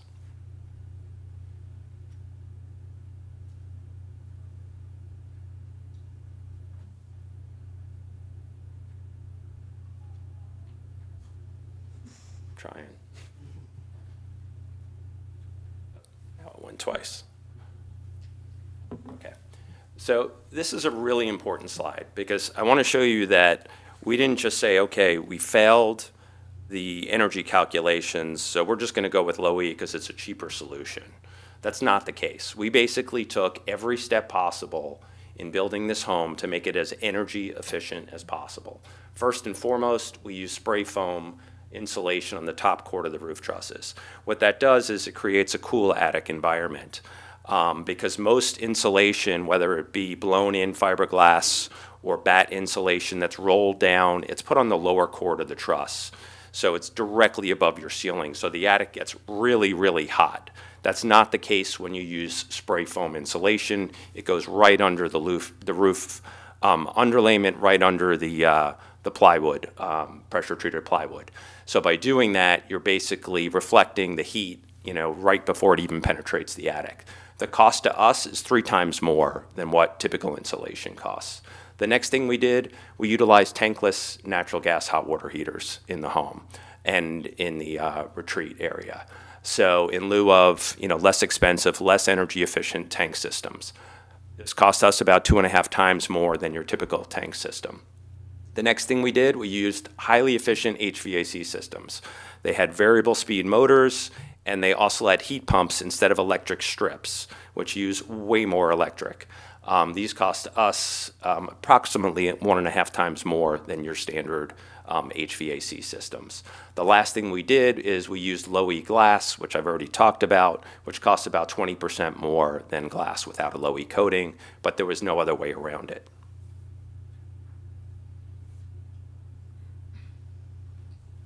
Okay, this is the actual energy calculations, and I'm going to let Ken speak for a minute or two because they get a little more detailed, but it shows all the measures we took are in this, and it shows how we failed and passed with low E and without low E. So I'm going to turn it over to Ken for a minute. I'm Ken Sandlin with Sun Windows and Doors. I also do independent architectural consulting as a fenestration consultant for architects around the country and around the world. This is a software that is put out actually by the state of Florida that the mechanical engineers will plug in all of the performance characteristics of the mechanical systems of the house. And the energy code actually changed in 2012 where this was implemented, and since that time we haven't been able to do really any houses without some type of low E coatings on them. And what Brian has had their mechanical engineer do is rerun their calculations with just clear glass with no low E on the left-hand side, and it has all the other performance characteristics of the the envelope performance of the insulation, the HVAC system, and the windows and doors. And on the left side, you can see down here on the bottom, it fails fairly significantly. On the right side, it shows the solar heat gain with the low E coating on the clear glass, and that's the only way that they can pass. So all of the other, as he was saying, the other things they did to make this house as energy efficient as possible, if they had just used clear glass, they still could not have passed the energy code. Thank you, Ken. Yeah, no, I think that's the important point. In order to use the clear glass without a tint, we had to do all these other things. So again, looking back to the Secretary of Interior standards recommending using, the least offensive tint, we took it a step further by using these energy maximizing tools to have no tint whatsoever.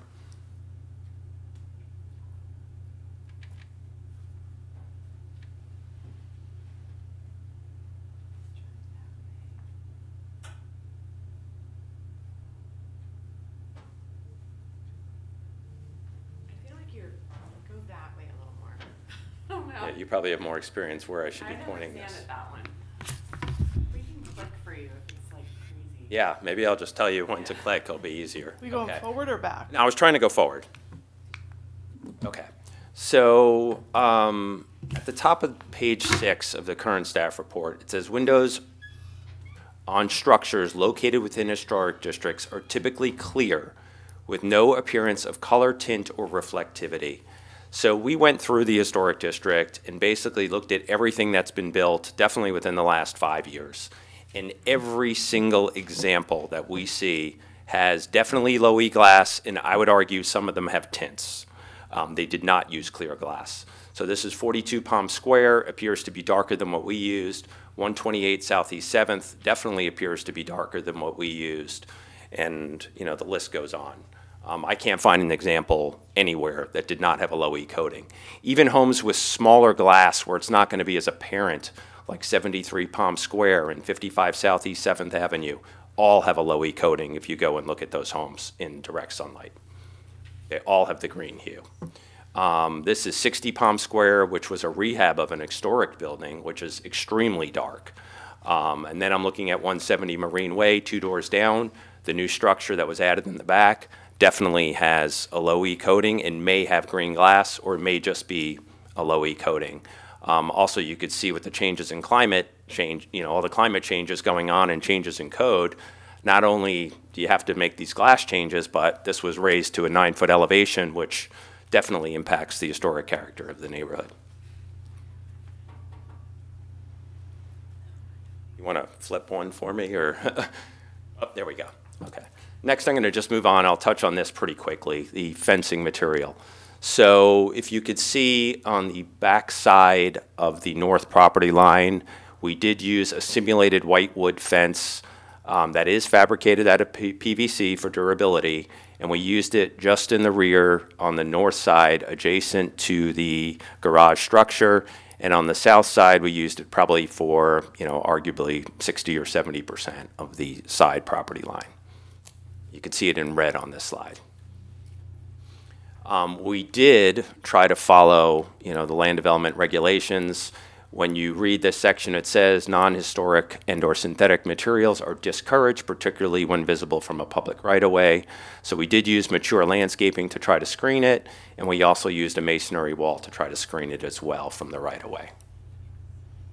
I think what's more important and most important to look at for this fence is that we did submit an application for this fence to the city. It was clearly designated historic on the application, as you could see on the left side. And furthermore, on the right side for the permit, the fence permit, it clearly designated PVC. So it's not like we went and did this without the city's approval. We received a permit for this fence. Not only that, during the construction, while it was inspected, nearing the end of the construction process, an inspector for the city of Delray Beach said it's too high. This was after, other complaints were given from neighbors, that it's too high, we need you to cut it down. Nothing, not a word about the fact it was PVC. So we took on the expense and cut down the fence about 2 feet, and we redid the entire fence. Not a word that it was a problem, that it was PVC. So after we had that expense, we finished the home, we were about to get our CO, and we were told we're not going to get a CO for these two reasons. And the only way you're going to get a CO is if you agree to pull the permit for the fence, which was approved.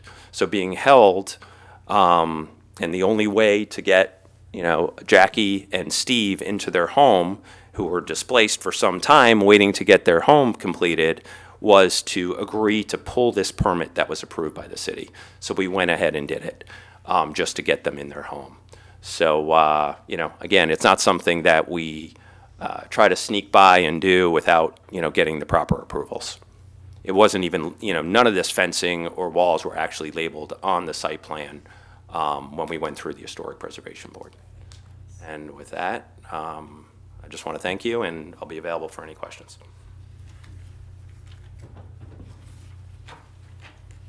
Thank you. Okay, again, for the record, Michelle Hoyland, Principal Planner with Development Services.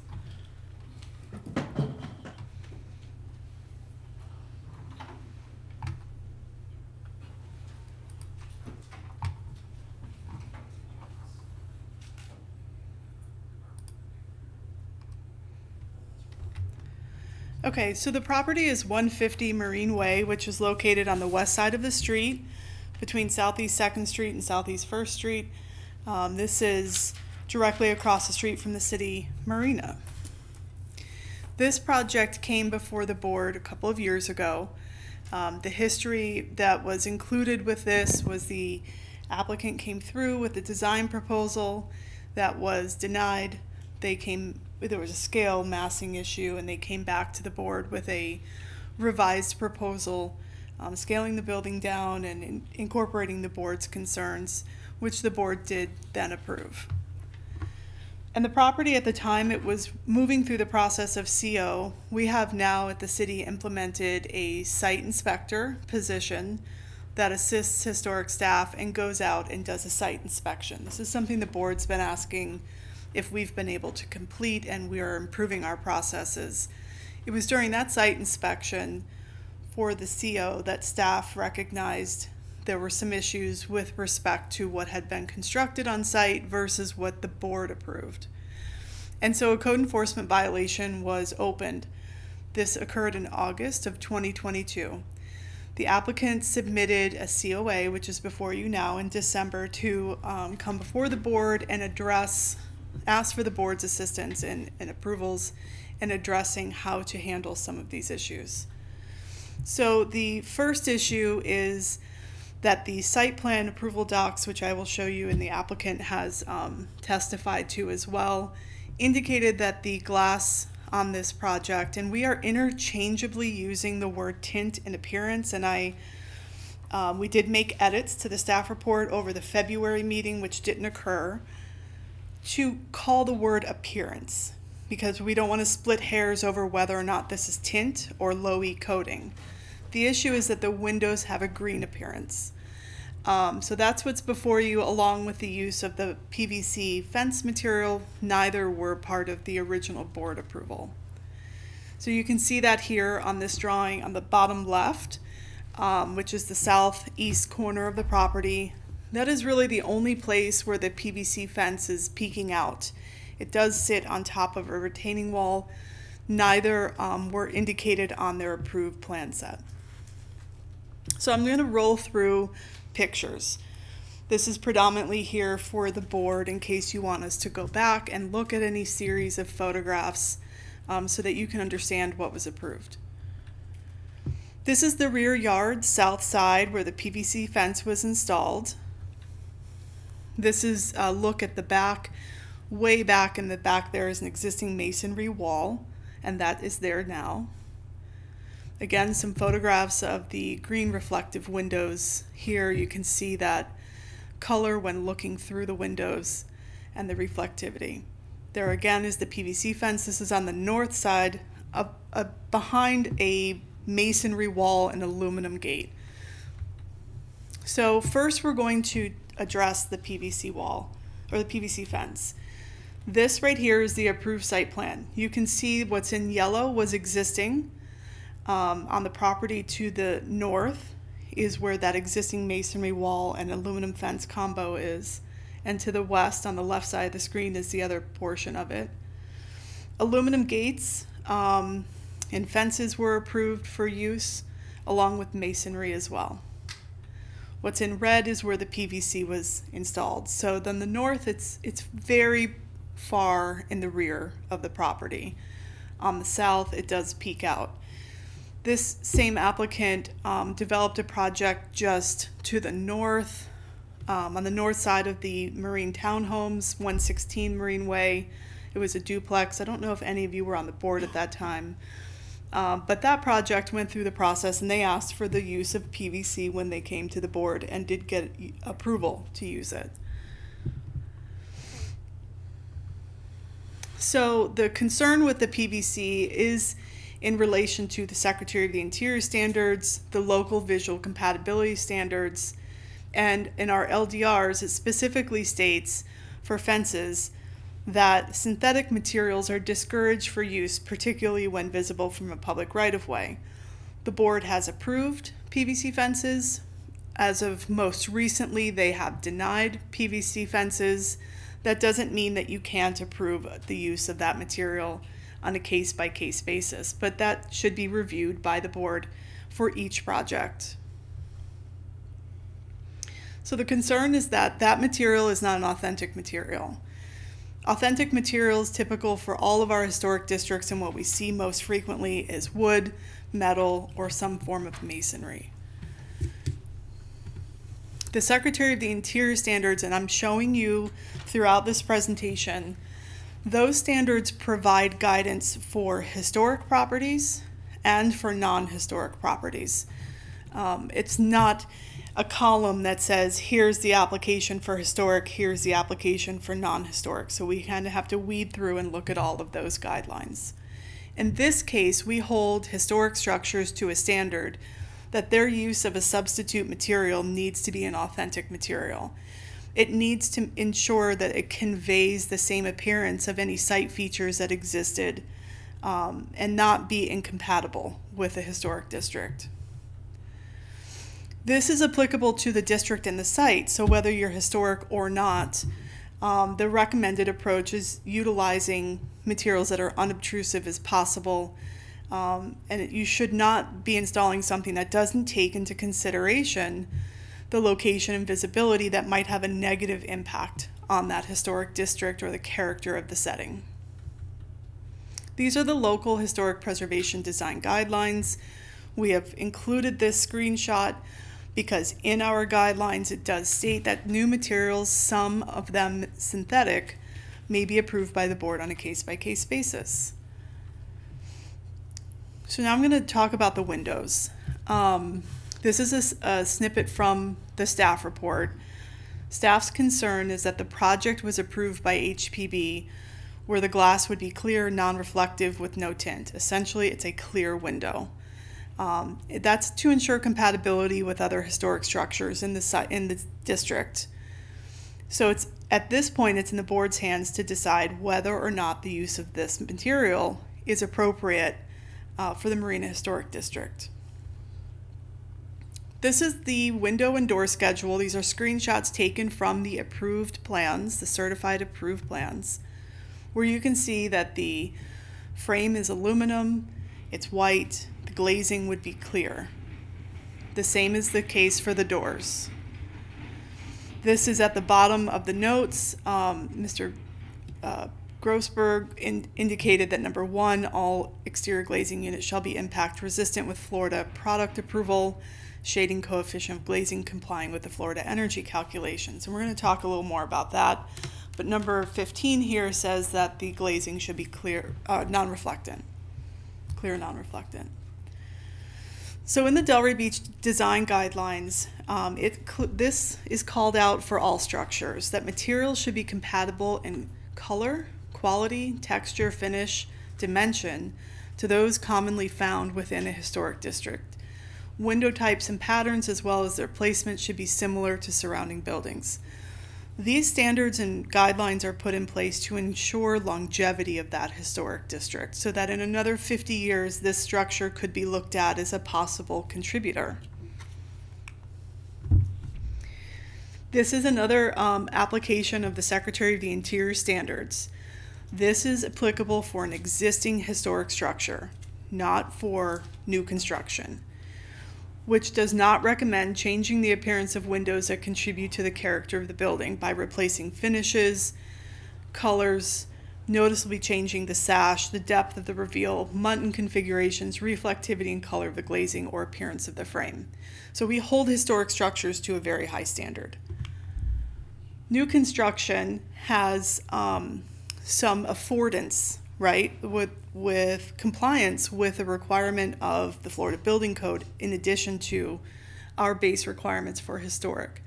But again, rehabilitation of a historic structure touches on using low E glass with the least visible tint. So that's the standard. I just want you to remember we're holding historic to this particular standard. New construction, you have to ensure when you're doing your design that you don't duplicate an existing style too closely. You want to be able to tell that something is a new build, not that you're replicating a historic structure. And that might be something that the board considers with the use of this material as you discuss, and we can revisit this once you move into board discussion. Because we're dealing with modern materials now. We're dealing with new requirements of our building code that are mandated by the state of Florida. But I want to make it clear that part of the, and no pun intended, part of the thing that's occurring here is, yes, there's a compliance with Florida energy calculations, but we don't want to forget where this project was when it first went to the board. There was concern at the time that there was a broad expanse of windows being utilized on the east facade. There was comments by staff and some comments by the board about those particular windows. So we're sitting here with a structure that has a broad expanse of glass along its east facade. These are a few snippets from the Florida Building Code energy calculation requirements. I'm putting them here so that you understand we have spent time speaking with our in-house staff, chief building official, plan reviewers and inspectors, and understanding this is not a new topic for this particular applicant. This is an ongoing topic that we're working through with all the applicants.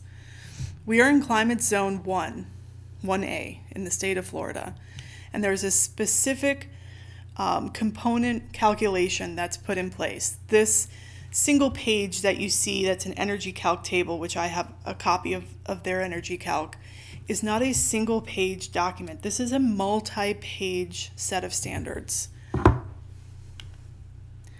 That multi-page set of standards for energy calculations is that calculation is a sum of its components. This includes the type of construction. Are you new construction? Are you rehabilitation? What's your use? Are you residential, commercial? What's the location of your building? How many square feet is your building? What is your building envelope constructed of? Walls, roof, floors? What are your window and door types? What is their orientation? This calls out in the building code, north is a column, south, east, and west is a separate column. So the orientation of where the sun is going to come in on a building, as well as that area that the windows take up on a wall. Type of insulation utilized, your heating and cooling system, which in January, those requirements were updated. They're more stringent. Type of ductwork that's used. Your water heater, whether you're tankless, what's your energy rating on it? Electrical and power. It's a sum of components. So when an applicant says to us, we can't meet requirements for windows, they can adjust other things. They can change the way those windows are set in a wall and how big those windows might be. And this, I don't want it to appear, I think the applicant was being very clear that they spoke out all of their components, but I don't want the board to, be remiss in understanding that windows are not just the only thing that are looked at. So then staff went and looked at the Secretary of the Interior standards and what other guidance existed out there. And we landed on Preservation Brief 3, which is the energy calculation requirements for historic buildings. That does not provide a ton of guidance or any much at all for new construction, but there was a lot of discussion about what has happened over the last 100 years or more, and how new modern buildings are being addressed in their construction. And what I've provided for you here is a screenshot from that document, which shows an older building in the thermal image on the left before that building was insulated. That building, having the insulation on the right, has cooled down, but you can still see that the windows are yellow or orange. That's where the heat is escaping from this building. The darker, cooler walls show that heat loss reduction. In this instance, we have a wall of windows where there's going to be more heat loss happening on the east side of their structure. So again, buildings are a sum of the components. This is a screenshot of the 14-page preservation brief that talks about what historic building methods were used, which are still used today, maximizing natural sources of heat and cooling, light and ventilation.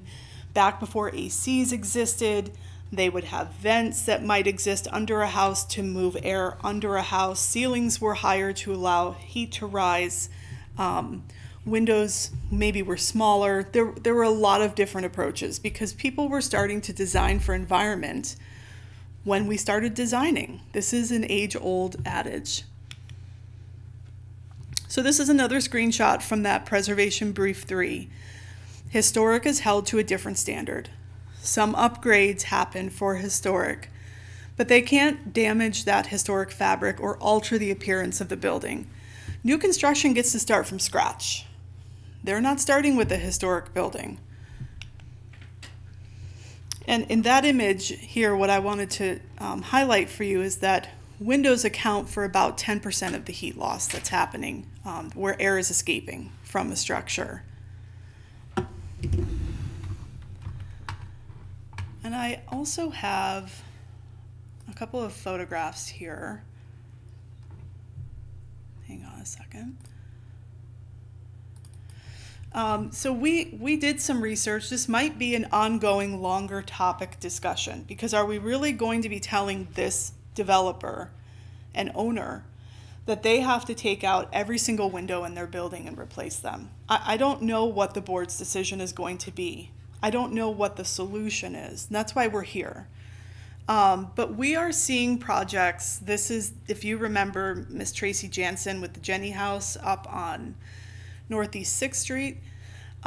This is an example of the historic home on the left, and you can see the addition of the cottage in the background over there. Those windows are clear, and you can see on her original structure as she bought it, the windows were a little more tinted. There is going to have to be probably some flex and give and some direction and maybe an amendment to our guidelines or our LDRs. That will probably have to be a separate discussion, and staff is having that discussion with design professionals. We've heard from architects that say we can get clear glass, and other architects and design professionals and window professionals that are saying we can't get that product. But here we can see that is not a green reflectivity occurring on those windows. There is a slight tint to them. So what's the lesser of the two evils? Maybe if we're going to move away from availability of clear glass, if that's truly through our investigations, once that's completed, the case, is the board okay with green? Maybe the board's going to say we don't have a problem with a little bit of gray. We're going to have to set some kind of standard in order to be fair for every applicant that comes after, because if there is an availability of product concern for them, that it has to be addressed. We can't be putting a requirement on a project that's not feasible. But staff has not had a chance yet to do that complete investigation. We've spoken with a handful of professionals and the information's conflicting. So I don't have information to report. But I wanted to show this particular project because this was fairly close to clear and we weren't seeing green. We were seeing a tiny bit of gray in these windows.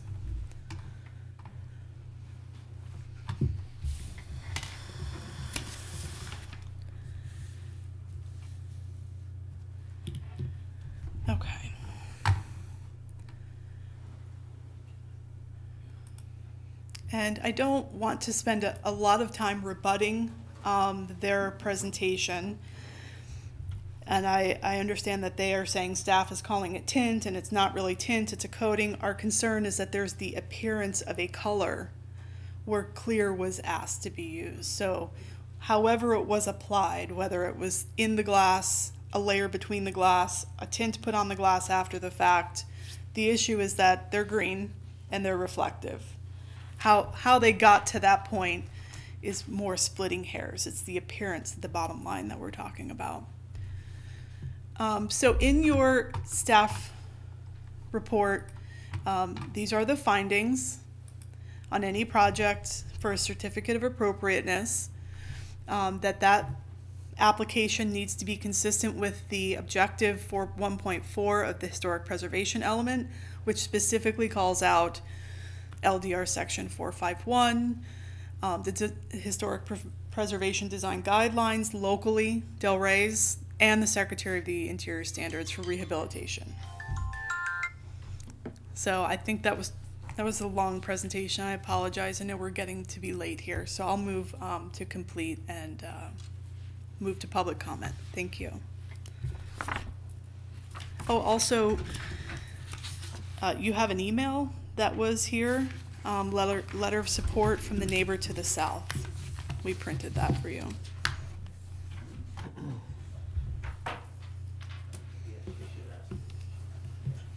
Do we have any public comment? We go to public comment first, and then we'll the give owners? rebuttal and cross-examination. You would be an applicant response. They're the owners.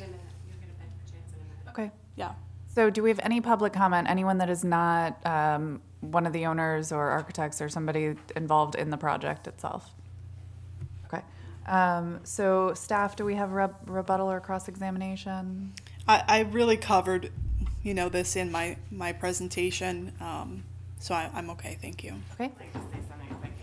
Our director, Anthea Giannotis. Go ahead. So I think, hi, Anthea Giannotis, Development Services Director. I share same alma mater as your new board member, University of Miami School of Architecture. And so I do think that we need to have a larger discussion in general about this. We need to resolve this issue for this applicant moving forward. And I think what you're hearing from us is a basis that the world is changing, materials are changing and they're upgrading. You may be aware that the city has passed a new green building ordinance. Historic properties are exempt from this. The greenest building is the one that lasts 100 years, so Roger's not going to have to bring a scorecard to his building permits to prove certification. But I think what a lot of people don't realize is that the Florida Building Code itself, particularly for single family, is constantly raising and adjusting energy requirements as well that people are trying to navigate. I do think that in an effort to appease the review that happens, stopping with the historic preservation team, we're having the same issue, just as a side issue, with retail streets not having reflective glass downtown. It has nothing to do with historic, but it's the same issue. So this is why we're going to talk glass quite a bit lately. However, when you give us notes, and note 3 says we're going to do it to this version, and note 15 says, but it's going to be clear, it's very easy for these types of situations to arise. It just is. Because staff is going, okay, it's clear, and that's what they told the board. And this little note results in something that looks less than clear. I don't think that anybody is trying to be duplicative. It's that we have competing regulations now that we're trying to figure out what is the best result from it. So we're very interested in your comments. We need to resolve an outcome for this applicant. There's other architects here that are probably going to want to comment and participate, but we are going, at least I'm going to reach out to my leadership to see about scheduling, and it may have to be a workshop that includes more than this board, because we're having the same issue with downtown retail glazing as well. I just wanted to put that forward. This is not going to be the last time I think we're going to see this issue, because technology is advancing. The world is changing, and we need to figure out the materials that can best be used to address what's happening. I think what is unique to this board for future applications, the impact of a wall material, because your wall enclosure is part of those energy calcs. You need to be paying attention to the rhythm of solids and voids, because what may appear a more modern detail on a building may get doubled down with the type of glazing it takes to meet the ever-increasing standards of energy, aside from this building, just moving forward. So thank you. I'm sure there's rebuttal. Applicant? Yeah, I just want to make two quick notes. The image that was put up of the home that looked like it didn't have reflective glass or coloring, it's very important to note at that image, especially on the right side. I don't know, Michelle, if you could put that back up, it would be very helpful. I'd appreciate it. But that image on the right side had the window shades down. That dramatically changes the reflectivity of the glass when you have a window treatment down. So it's almost unfair to look at a home comparing 150 Marine Way when there's no window treatment down, depending on the time of the day, because they do have window treatments in their home, to a home that has the window treatment. So if you look at that home on the right, I see the window treatments down. And that completely changes the look of the glass, 100%. So I think you should take that into account.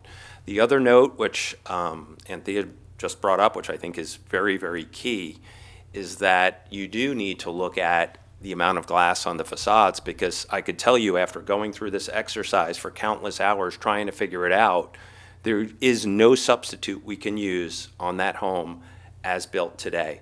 I think the decision should have come at the board level and said, we can't have this much glass on this home when we went through the first time. I didn't realize it at the time as the applicant, but the only way to make that home work would have literally been to probably have 50% less glass on the entire home, or less. So we'd literally have to block up all the wall, all the openings on that home, at least 50%. I don't know, we'd have to rerun the calculations. But in order to make it work, you'd literally need to just close up all the glass or design something with just tiny little windows. So with that, thank you. It's definitely a learning exercise. I'm not sure. I've looked at the Jenny house and I respect the comment about the shades being down. I didn't notice reflectivity. So perhaps we'll go back and look at that. We have seen reflectivity on other projects that the shades were down. I just don't know. I can't speak to that. But yeah, this is from the applicant's presentation. And this will be part of the larger discussion. What is the board going to find acceptable? And I don't know that we can have that complete discussion during this particular applicant's request. But thank you.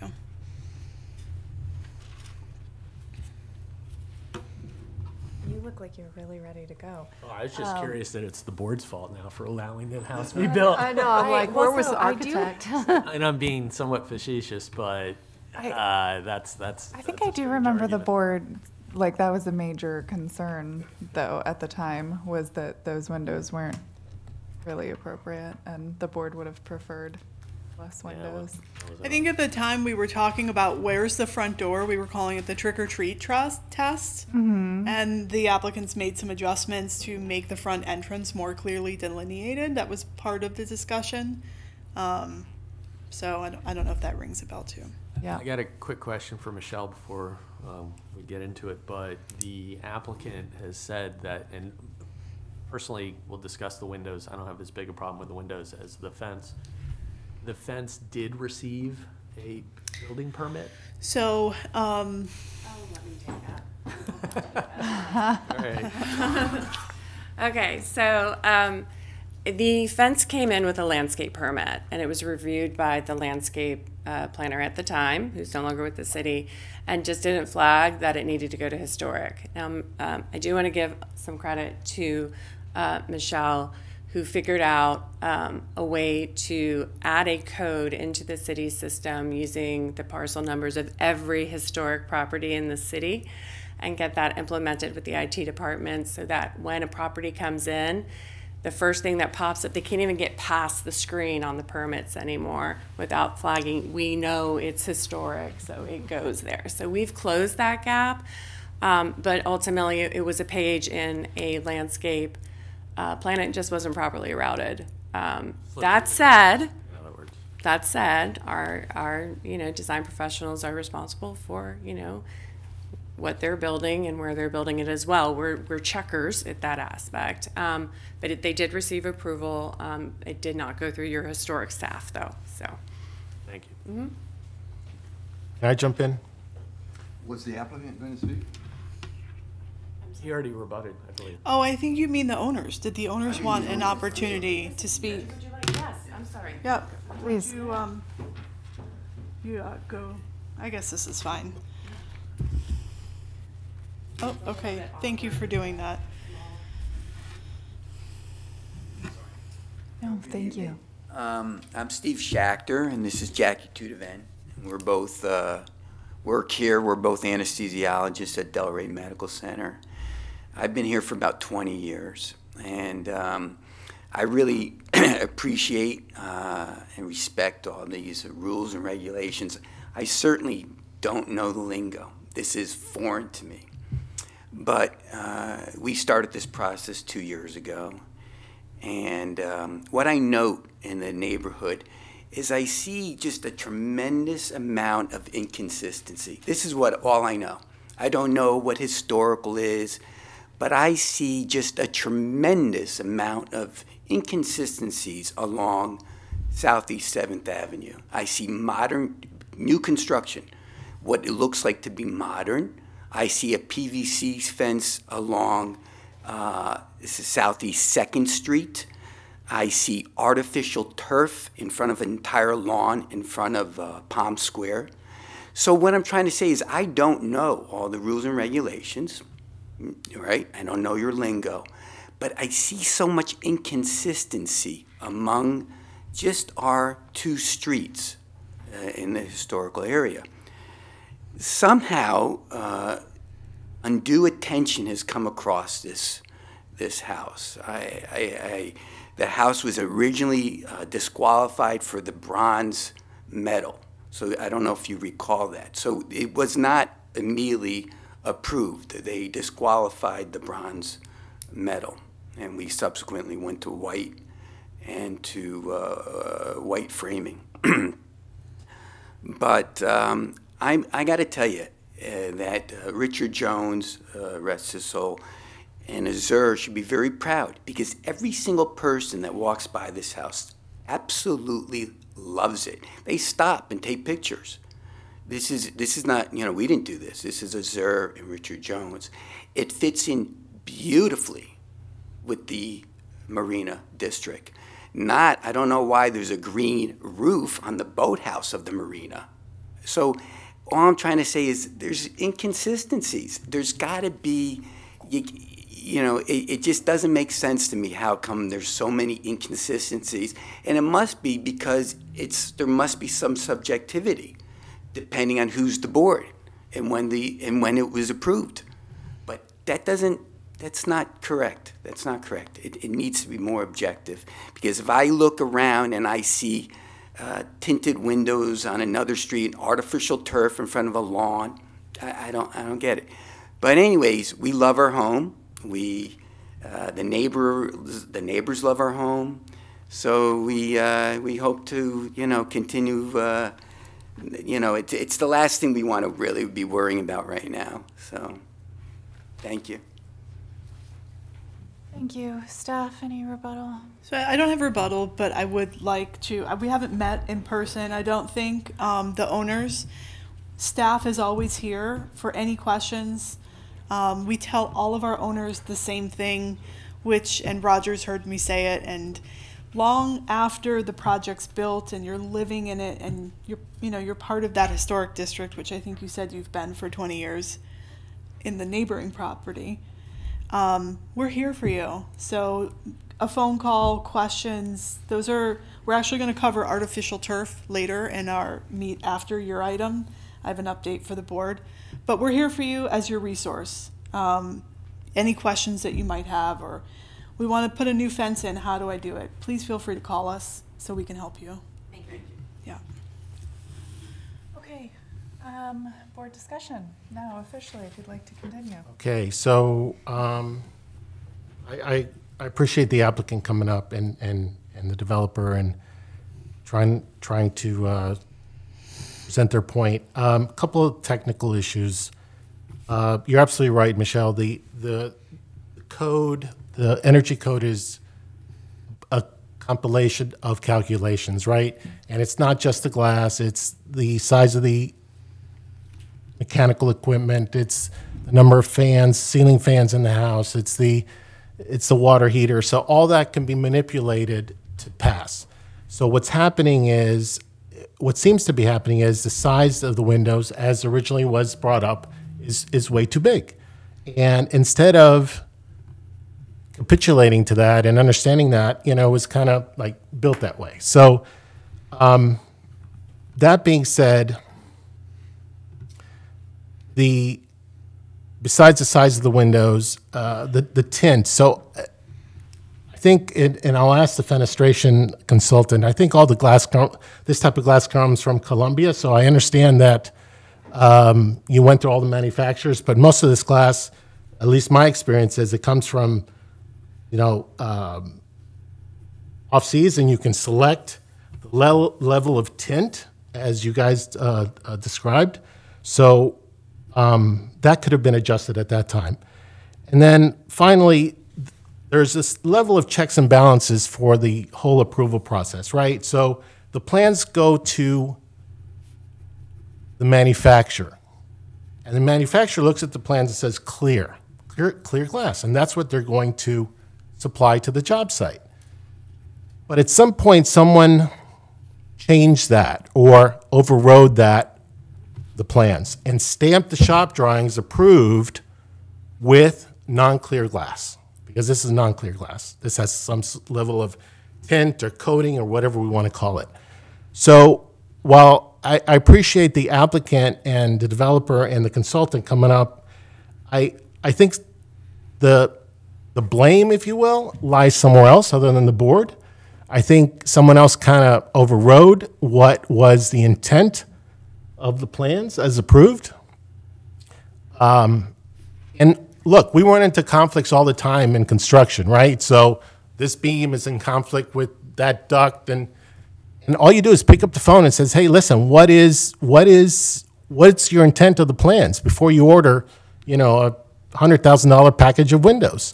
And if there is a conflict, I've always understood that you go with the stricter rule in the plans. So if there is a conflict and it says no tinted glass, you go with no tinted glass, even though there is a conflict. So I do feel for the applicant, because now they put the problem in our footstep, right? So I'm curious to see what the board has to say, but I wanted to give a little bit of perspective of how things work in the background. There is culpability on the folks that did approve these plans and did decide to install these windows. The manufacturer would clearly see it's a clear window, and that's what they would provide. So at some point, someone said, no, I'm going to override that. And it's not fair that the board now has to deal with this. That's for the windows. For the fence, I think that the way I feel is, in the rear of the property, if it's not really a big issue, but anything that's visible on the side, maybe we can reach some sort of compromise, if you will, and maybe provide some sort of material, anything that's visible from the street. But so those are my comments. I agree. Now, I got a question on the glass itself.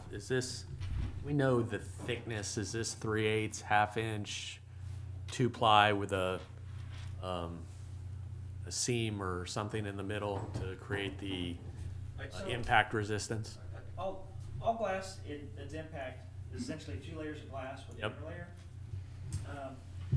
You can just go back toward the microphone. That way you're on video. Sorry about that. Right. So all impact glass is monolithic glass that's not insulated. There's two pieces of glass with the inner layer, and that's what provides the protection against the impact. To your question, as far as clear as the overriding concern, the energy code is our number one overriding everything. We cannot not comply with the energy code. So when plan calls for clear, then that is going to be clear glass with a low E coating to comply with the energy code. Tinted glass will go to a gray.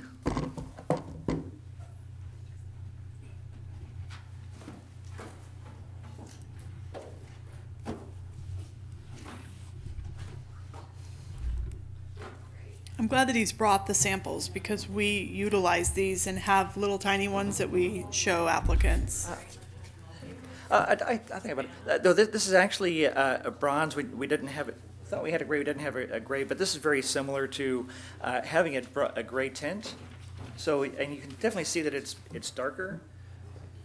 You want to hold that one? I'll hold Right. this. Thank you.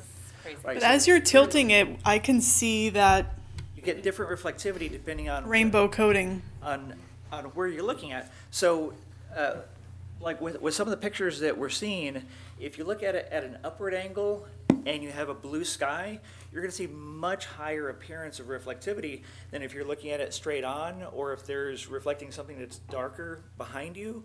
So the low E coatings are essentially a very, very, it's a 2 or 3 layer silver molecular coating, very much like silvering to a mirror, but they are what is called a spectrally selective. It reflects the most amount of infrared, which is the heat, and allows the most amount of visible light to come through. So they've really come a tremendous way over the past 15 years in developing these coatings to allow the most amount of visible light through, minimal amount of reflectivity, and the most amount of infrared reflection. So the solar heat gain, which is what we care about most here, and in some of these, it's calling for, this one is 0.32. I saw one of the other slides you had up, it was calling for 0.25, which is actually less than this can provide. So you actually have to go to an insulated low E coating, which is this layer plus another layer of glass. So the energy code is really what's ruled our lives in the glazing industry for the past, since 2012. Can you, do you mind if I ask the applicant a question? Go ahead. Is that okay? Can you meet energy calculations without any low E coating? No. So all windows have to have low E coating? In some cases, like going back to having less glass, some of the more traditional houses, a lot of the houses that you showed pictures of, where there's just a single hung window, we call punched openings, you can use a tinted glass. Mm-hmm. So where you have a dark gray tint, it's enough to just barely pass if you don't have very many windows. Because that's what I've been seeing is the dark gray tint option and there's no reflectivity, although we are seeing some clear products come through without that green reflectivity. So that's where we're still learning. How are they getting that product? How are we seeing clear glass? You don't have very many windows. Yeah, Michelle, I think we need to not go back and forth. It's a very complex If the board topic. has questions, you guys can ask them. Definitely, I'm interested to talk to you more. I'd love to talk to you after Yeah. this at some point, because I do independent consulting, and this is. But basically, the product isn't even available is what we're hearing for this. That's where I was trying to go. Clear with no low E will not pass the energy code. Well, are you saying it won't pass the energy code for this house, or it won't pass the energy code for Florida? Anywhere in the United States. Well, I think Ivan was spot on, though, because the window square footage on this house is so large, there was no other way to make it even reasonably energy efficient without putting some type of coloration or because there is a slight tint to the window. There's no doubt about it. It's not clear. I mean, I work for 3M. I understand window tint. It's not tinted in a traditional sense. If you can see the edge here. Unless he asks you a question, this is board well, I was going to discussion. comment. You can see on the edge, it's clear. And in the center area, there absolutely is coloration in there. So, however, my opinion is, at this point, at least for this project, I'm not about to mandate that somebody rip out all of these windows and replace them with clear because there is some slight coloration in there. I'm just not, and I don't know what the rest of the board thinks, but that's not where I want to go.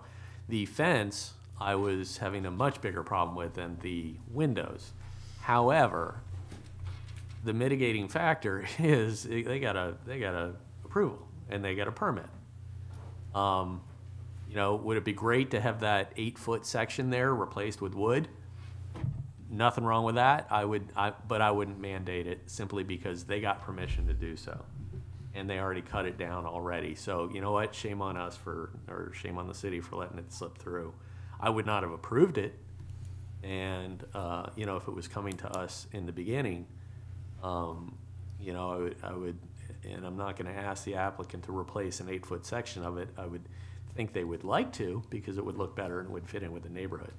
But those are just my two issues. I mean, you know, I personally thought this one was different and challenging because it's coming back after everything's been done. And if they had not gotten permission, they said there was going to be a wood fence and they put up PVC, I'd say rip it out today. But that's not the case, and that's not what happened. They got a permit to do it. And the windows, I think there's enough fuzziness there on what was approved and the thickness of the glass and the energy coefficient and everything else. You know, I would just say this is a cautionary tale for anything else that comes before the board going forward. That's my thought. So I'm in favor for approving both sections. So on the fence, though, I mean, I understand that it did go through permitting, but at the same time, they knew that they were supposed to be coming in front of the board for really everything, and it wasn't on the site plans, and it wasn't, you know, it wasn't approved. So I have a little bit of a hard time with that. You know, it's like, well, if somebody missed something, so we're going to slide it through, kind of a feeling. But my other concern actually kind of comes back to what the homeowner said, is that I do see his point that things are starting to be a little bit all over the place. Sorry, things are starting to be a little bit all over the place, to the homeowner's point. And my concern is that that's happening because we're giving direction, we're stipulating what needs to be done, it's not being done, and then we're going, oh, well, we don't want to make you tear something out, we don't want to make you go through the expense. And since I've been on the board, that's happened with not just windows, but lots of different things. And then I think that's where you get that look in the neighborhood where it's like, well, what is okay and what isn't okay? Because this passed or maybe this didn't pass, but it's still there. So not to say that any particular thing sets a precedent, but at the same time, I understand how it's becoming very confusing. I agree with that. I haven't seen too many come back where we've granted permission rather after the fact, but I've only been on the board this time for a short period of time. But to the applicant also, to the homeowner, you know, these neighborhoods were developed over, you know, decades. So what was put in the 70s before it was a historic district is different than what went in the 30s or the 50s or the 80s or after it was a historic district in 88 or 89. So, and then there's stuff that happens that we don't know about. It just gets done.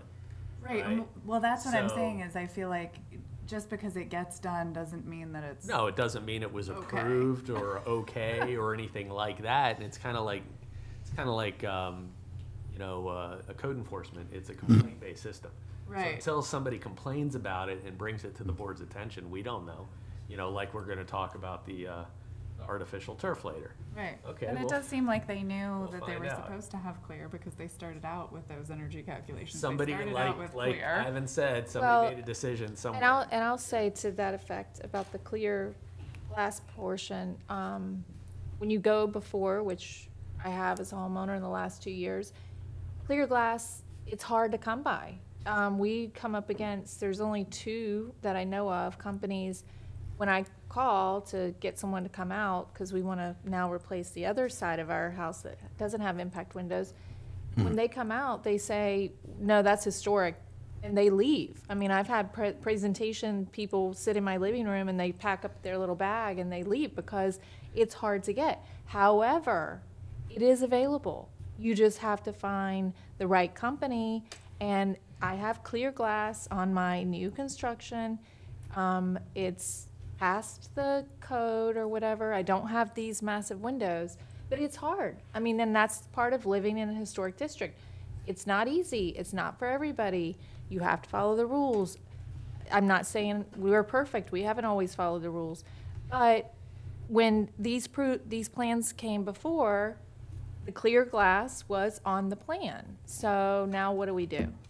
That's the question at hand. I agree.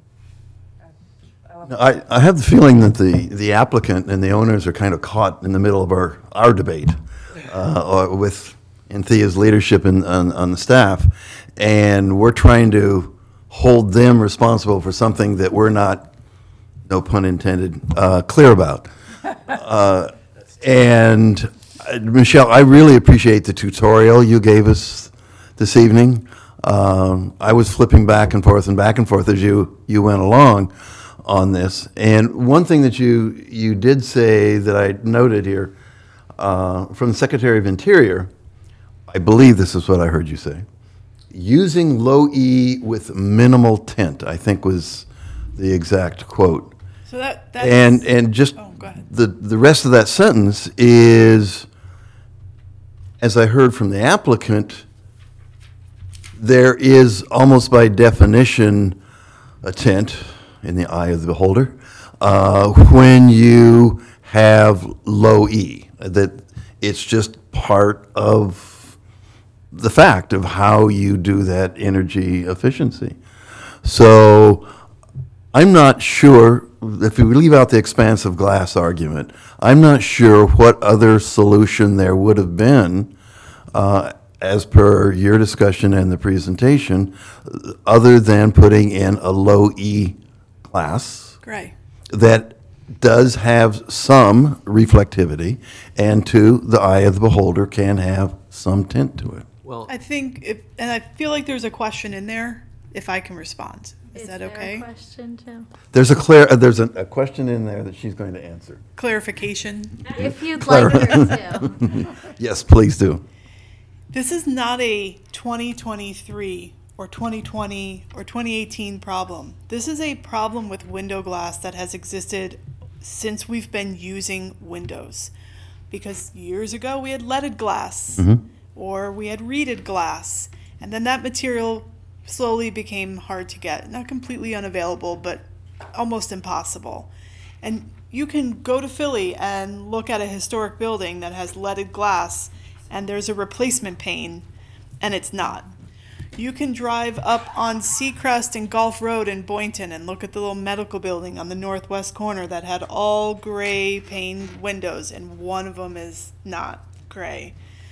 So I think that's the larger discussion that might have to happen outside of this item with this applicant.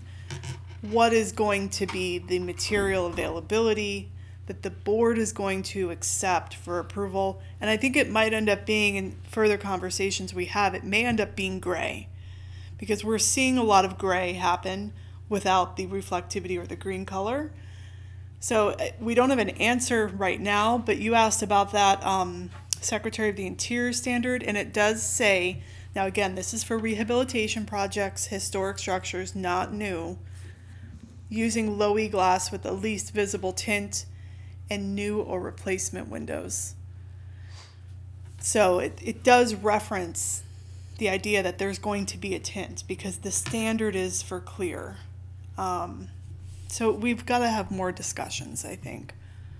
I'd like to take one step back even further, though, and we're not going to solve this tonight, but I find it a little bit ironic that we're talking about energy efficiency and the sustainability argument in the Marina Historic District, which, because of sea level rise, which is undeniable, is at risk in itself. So that's why this house is built up 4 feet, 5 feet over the neighboring house, because the whole neighborhood is at risk. And I think the energy efficiency argument will probably win out over, you know, slight tint in windows in a historic district at some point.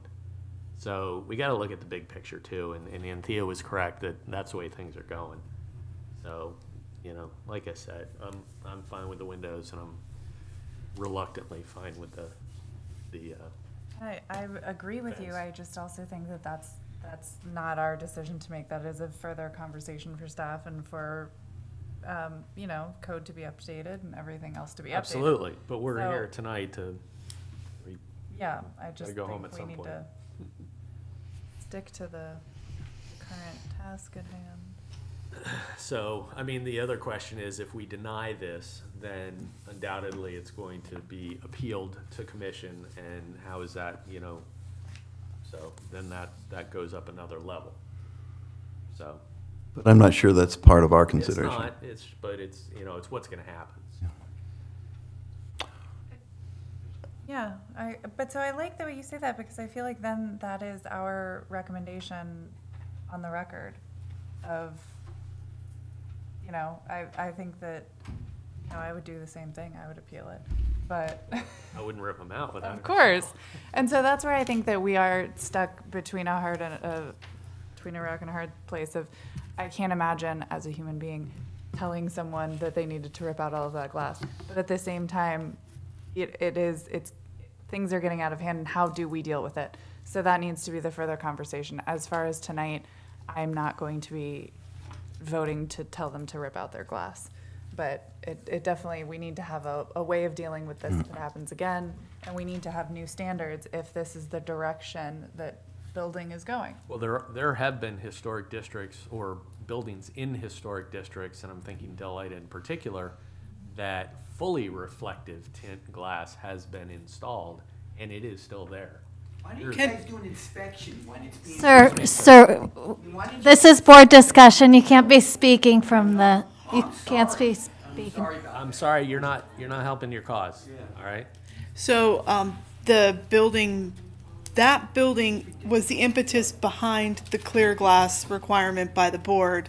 And when we went back and did research, that building actually had reflective mirrored tint windows. Mm-hmm. And so when the owner redid the windows and put mirrored tint windows in, she was replacing exactly what it had. But to the point, if I could quickly say, the idea of something going on appeal, the applicant has expressed to staff that they would appeal a denial, but it's somewhat of a tiny bit of a strategy on my part. It tells the commission that you're struggling with something and that it needs further study. I think they need to make their determination based on what you think is historically appropriate and meets the LDRs and the design guidelines, and evaluate it in that reference, and not think. This is what I'm saying, though. If the board is making a decision because something doesn't meet the requirements of, the code, that's what I'm saying. This is what the chairperson has said, that they can make that action. Yeah, I have and a I think question that for you guys. Ivan, if that's okay. Yes. Go ahead. Back into board discussion. In a situation like this, would it ever work to have the clear glass on the front facade of the home and maybe minimize the number of windows in some other parts to get that, to obtain the passing grade on? So again, I'm not an expert at energy. I think there's a fenestration expert if you want to ask. But the way I've seen it happen is the entire envelope of the building gets evaluated under this code, energy code. And again, like Michelle said, it's the insulation. You could have insulated the heck out of that building. It's the size of the fenestration. It's size of the mechanical units. It's the water heater. So all that gets added up and factored into a number, which is what they showed on the screen. And maybe they didn't do some of those things. I don't know. Without seeing the plans, I mean, there's no way of me telling, but we're being asked to judge on windows when in fact they could have solved it maybe in other ways, but we don't know. Well, having gone through a smaller scale of this same dilemma in a renovation that I did in an older home, there was no way we could pass. We just couldn't pass. Right. So we eliminated 3 windows, and then we passed. Right. So there are other ways, rather than just to go out and buy whatever you want to buy and put them in, and then say, oh, well, this is the only solution we could find. Right, and- So that's where I'm having a problem. Right, and to your point, the anger is not, shouldn't be directed at the board. We didn't cause this. It should be at someone else, some other professional, but we have to make the decision, unfortunately, but. And I think we shouldn't be dealing with a hypothetical of other windows or more windows or in the back or the front. We need to address what we have right in front of us. Good point. Yeah, I mean, yeah, there's other ways to have done it, but the huge wall of windows in the front certainly didn't help, so. To that point, Jim, do you have a? I can do it. You need the motions up? I was just going to read it from Okay. here. Unless you wanted to, I just meant. Are we doing the windows and the fence together? It's all one request. You can make any additional conditions, should you wish. And I'm sorry, I didn't mean to cut board discussion short. No, Did you no, wanna that go was, back to I'm the fence? finished. Okay, thank you. I move approval certificate of appropriateness 2023-052 for the property located at 150 Marine Way, Marina Historic District, by finding that the request and approval thereof is consistent with the comprehensive plan and meets the criteria set forth in the land development regulations. Period. Diane, roll, please. Oh, I'm sorry. No second yet. Is there a second? I'll second for purposes of a vote. What does that mean? That's not like a. Well, you gotta have, if there's no second, then the motion Diane, dies. please. But this way we can vote. John Miller? Yes. Kristen Finn? No. Rhonda Saxton? No. Ivan Herrera? Yes. Jim Chard? Yes. Claudia Willis is absent. Elise Lindstrom? Yes.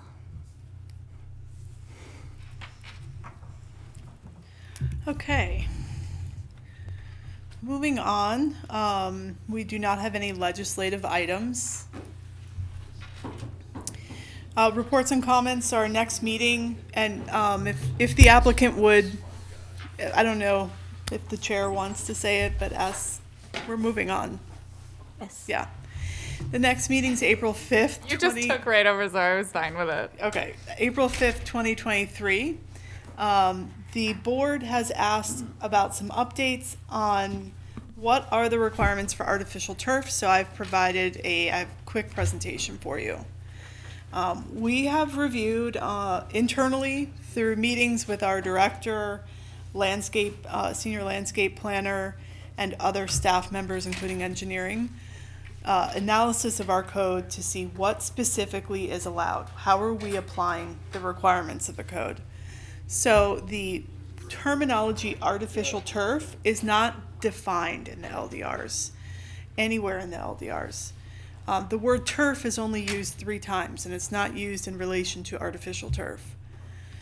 But artificial turf does require a permit, because typically it's valued at more than $1,000. So if you are doing an improvement to your property over $1,000, you have to have a building permit. 25% open space, our definition for that is that it has to be natural areas. That's real plant material. Artificial turf is not considered a natural area, so it would not be permitted as part of the 25% open space requirement. Above and beyond the 25% open space, you could have artificial turf. However, there are other caveats that kick in. It can be counted towards pervious, so this is areas that percolate water through them for drainage. It's discouraged for use in front yards and swales. Engineering will not approve it for use typically in swales. The code does not allow more than 25% of your front or side street setback area to be anything other than natural plant material.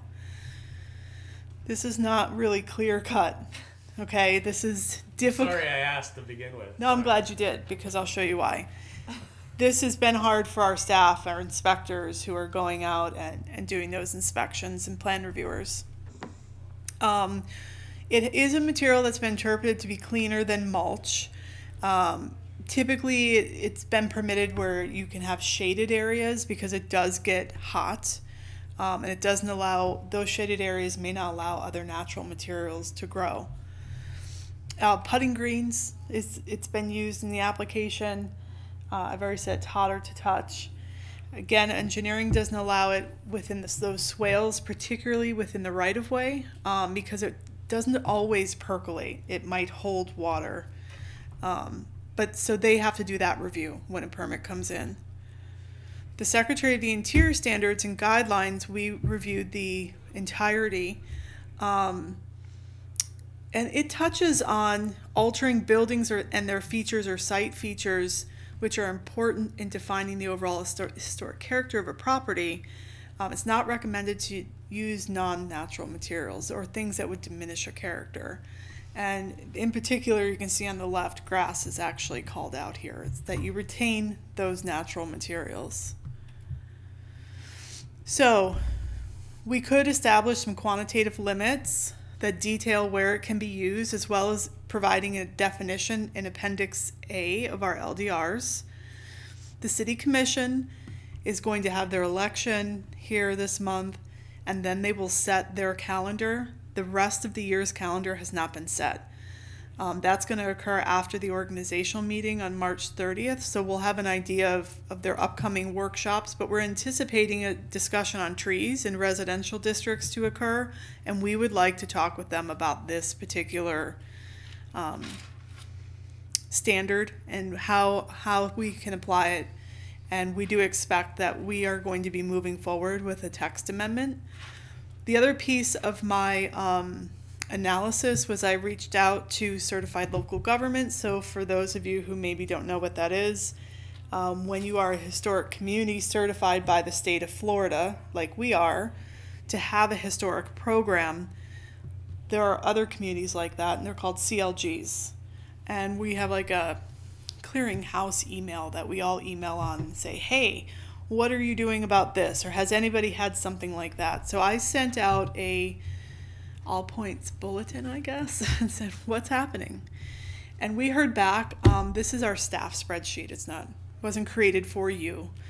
This was created for our own research so that we could start preparing some type of amendment.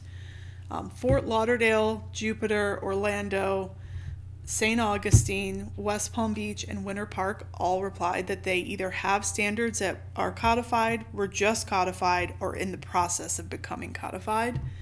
I think the city of Orlando is probably the most streamlined and neatest language. So we got a copy of their ordinance, and we'll possibly be bringing something like this forward for amending the code at some point in the future, which I've talked about with our director.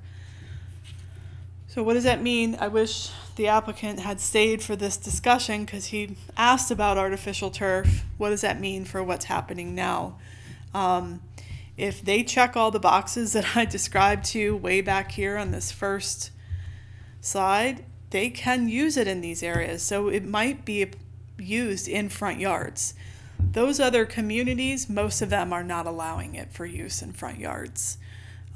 Orlando's is, like I said, probably the best gold standard there.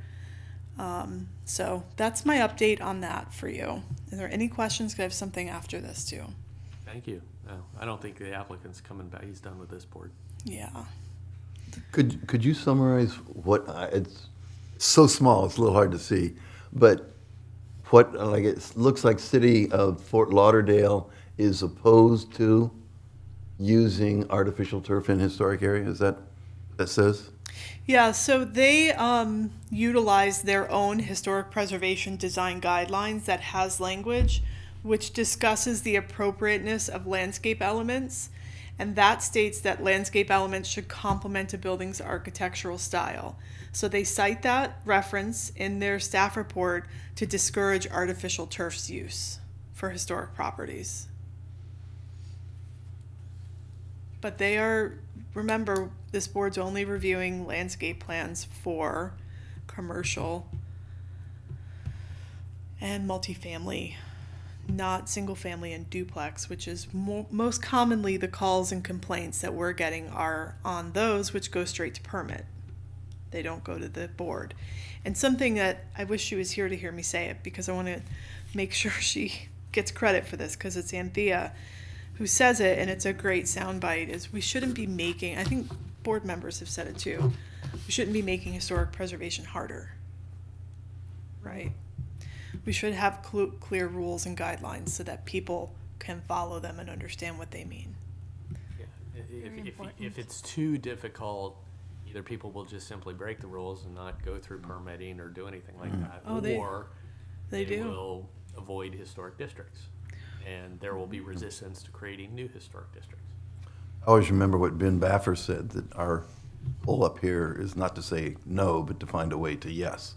Yeah, he did say that. All right, I have one other. Is there anything else on this? No. What are the next steps?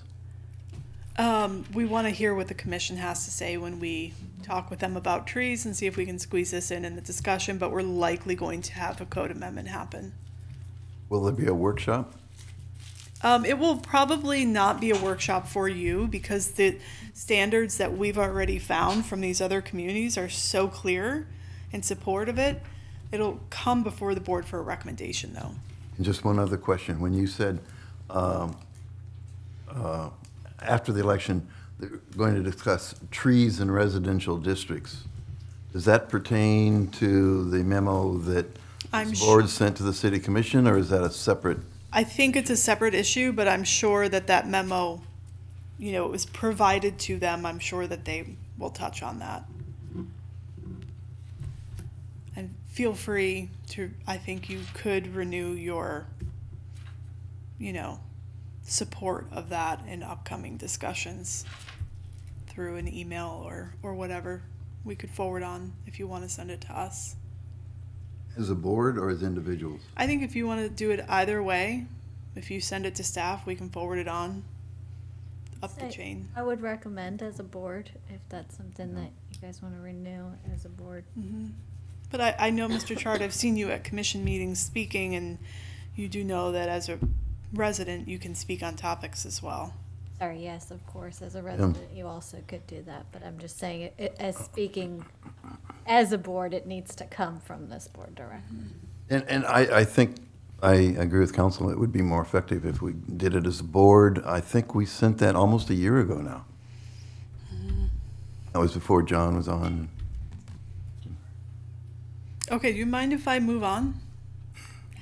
Please. Did we say that unanimously? I think Please. I think it's clear that you're asking about the memo, and we'll run that up the chain. Sorry, if they want to renew the memo, I think that they should make a motion. I thought the question was, will the memo be discussed at that meeting? And that was the question that we were going to ask. Oh, okay. Both of those things are true. I think we're also discussing whether or not to renew the. Oh, I'm sorry, I misunderstood that. I would like to see it at some point. Okay, I will send it to all of you on your city emails. And if at this point, you decide you want to renew it, that's fine. We can resend it. So we just each reply to you, yes, that we do want that. Yeah. Sorry. No, because it would need to come out of a motion out of this board during a meeting. Otherwise, she's communicating the will of the board based on just. She emails it and we I get see a what you chance to mean. review it, because I forgot what the memo said. And you probably have never seen the memo. So at our next board, we'll just vote on it. Yeah, so if you email it to us, then at the next. And you'll vote on it we'll- next we'll- time? Yes. Okay, Perfect. sounds like a plan. Can you also email the PowerPoint presentation? Yes, I believe I can. It may come as a PDF, if that's okay. Okay, so now you can move Okay, on. sorry. All right, so I just wanted to give you an update of Sunday Village. So for those of you who have been in and around that general area, probably have seen or probably more likely heard the construction that's ongoing. They are pile driving, and I'll show you pictures for what. Pardon my punctuation on that date up there, but February 22nd was the groundbreaking ceremony. So that their houses were moved around on the site and then they began their groundbreaking. So these are photographs from that event. And then what I'm going to do here is it's a time-lapse video, so it's gonna move kind of fast, and I can slow it down if you wanna take a closer look at it. But this is of the house moves. And you're gonna see the little green building slide in there, and then the building next to the rectory moves over next to that. So the adjustments on the site for those buildings have been made. And that was to facilitate, for those who maybe aren't familiar with the specifics of the project. This is a multi-block project. I'm probably speaking mostly to Mr. Heredia, because I don't know how closely you've followed this. Yeah. So it's a multi-block project. This is the entire block that's pretty much highlighted here. On the screen, plus the Sunday house, plus the blocks to the east of the Sunday house. And so it goes from over here, down, around, and over. So those houses were shifted in the block in order to make way for the underground drainage vault that's being installed as a result of the underground parking garage. So just to give you some updates, these are a few photographs. This is the underground drainage vault. I found it very interesting. The size of it. I knew it was going to be big, but when I saw the people in the photograph, I had no idea how big and deep this is is. So this is happening, and they're moving right along. So you can see around the edge of that, these metal piles here. That is sheet piles. So that noise that you're hearing around the site, those are what are being driven into the ground. So that's it. I just wanted to give you a quick update on what's happening with that project. It's moving along. That's all I have. I have a small update.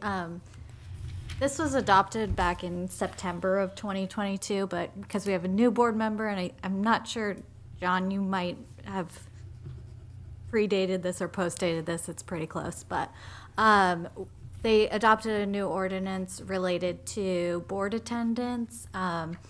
Previously, it was 3 or more consecutive, and I believe it was 5 or more in a 1-year period.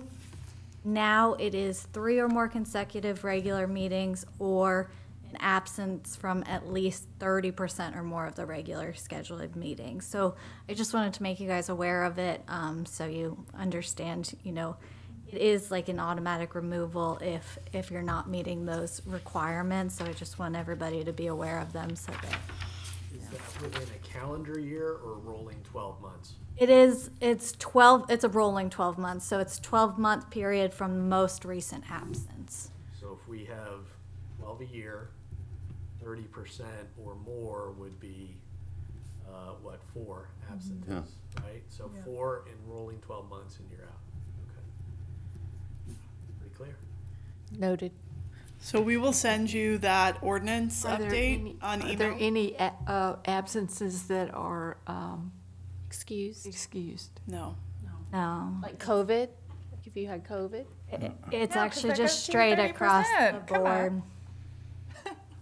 I think it's difficult to evaluate on a staff level to decide which ones are what's important allowed. enough to meet that and which ones aren't, so I think we just have a straight across the board and, it's for unfortunate reasons. Unfortunately, it still ends up with the same result. So we will send you that attendance ordinance, the policy on the city email, and along with the landscape memo in preparation for the next meeting. I don't think there's anything else I'm supposed to send. I think that was it. Oh, and the PowerPoint for the landscape. Okay.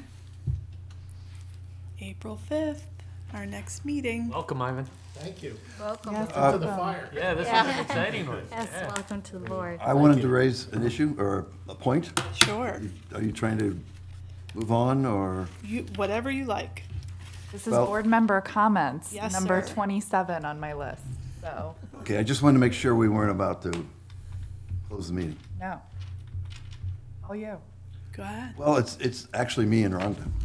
The Historic Preservation Trust forwarded a resolution to us. And you've all received this, I'm just putting it forward. Price Patton, the chairman, has drafted a letter asking us to send a letter in conformance with a unanimous motion that we made back in, I believe, November. And I just would like to put it out there that to discuss. When did you get that? There's been some big changes in the last It was week. discussed Tuesday. Okay, so this is prior to that. Right. So if I hope I'm getting this right, but if I understand what's happened is the whole thing came, this is about Carver. Yes.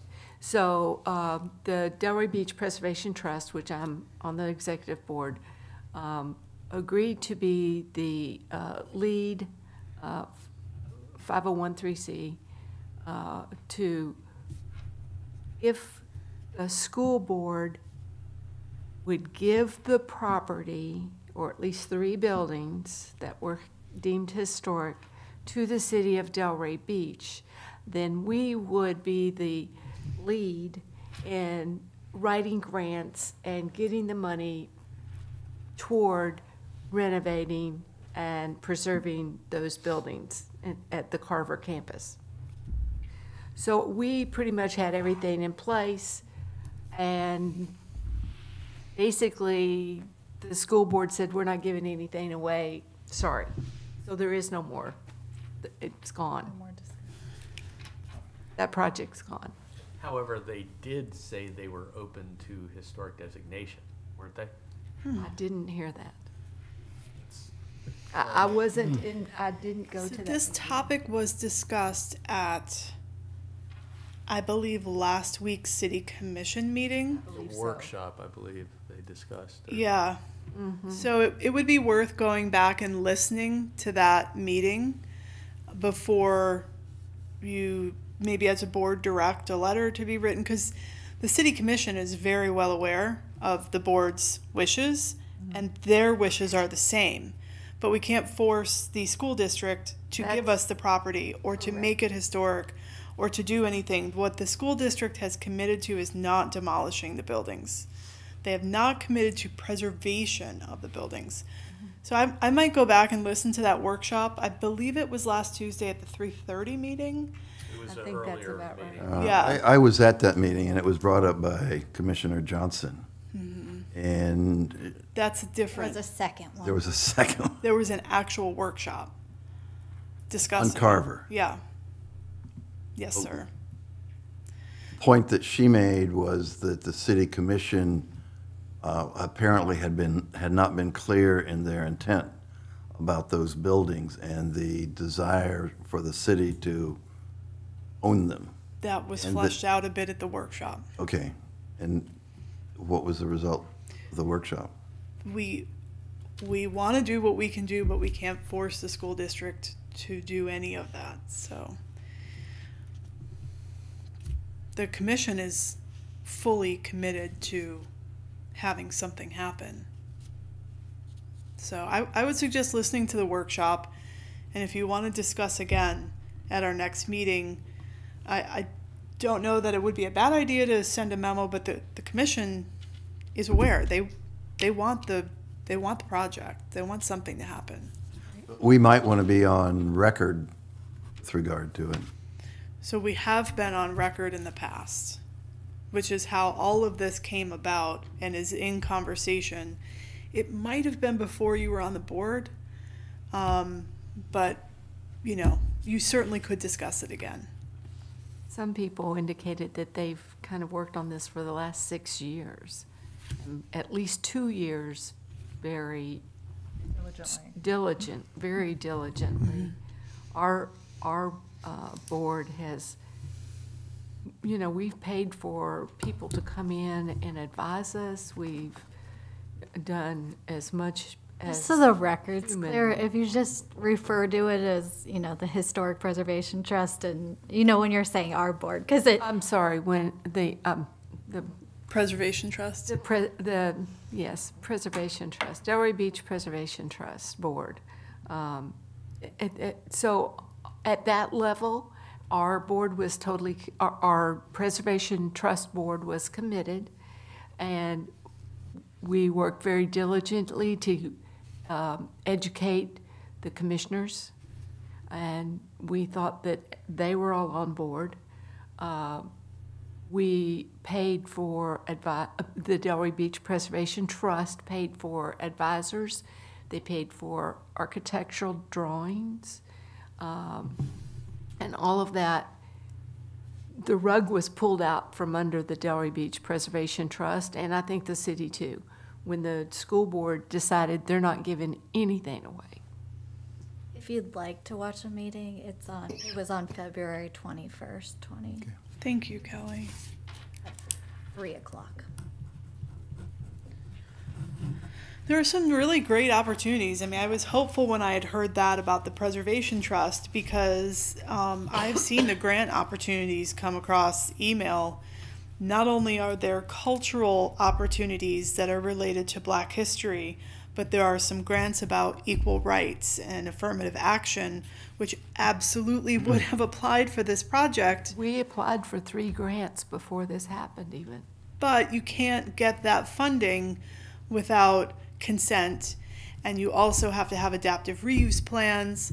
But there were some discussions about that at that workshop. So I think it's valuable. Maybe we can all as a group, I'll go back and make notes too, rewatch that workshop, and then we could touch on this again at our next meeting to see if, do you want to do anything in particular to opinion or If memo? you see any other projects that you think have merit along those lines that maybe are not in the historic district at this time,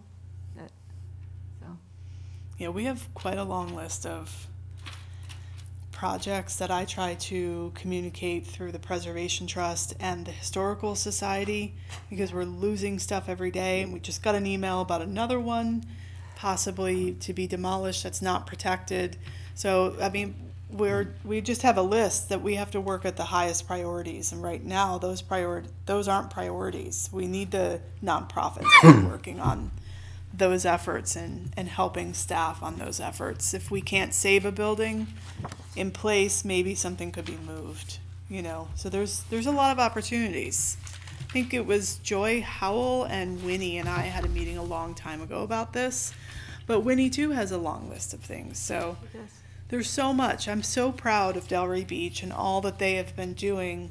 The support of our commission and historic preservation efforts has made our jobs more rewarding in that we know our efforts aren't fruitless, you know. So we're working on quite I wish I could maybe Anthea and I have talked about doing a state of the department with the list of all the stuff we've done, because we've done quite a bit. There is the related item of TDRs and air rights that we have talked about here too, and Anthea, you were out and Anthea addressed them as another way to save historic buildings or historic parcels or neighborhoods that would not require, at least in theory, all of the effort that goes into setting up a historic district, but still save the buildings. There is a TDR section in the code. We actually had an internal discussion about it this week because it's one of the items we're reviewing as part of incentives in relation to the Atlantic Avenue Historic District. Right. It's 4620, LDR section 4620. It is not going to apply for the way we need it to be used, so that would have to be revised, which is going to obviously require some direction from commission, ultimately on receiving sites. Yes. So it's absolutely a good incentive, but you know, that would have to have commission support. Yeah, we certainly couldn't do that on our own.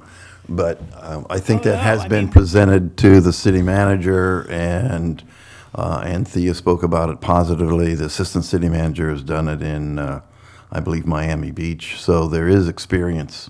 Yeah, And Thea's talked about how it was applied in West Palm Beach and the receiving sites, and once you went, you didn't even have to go through a particular process to register that you were using them because they were already a bank on this site over here. So there are great examples to draw from. Is there anything else?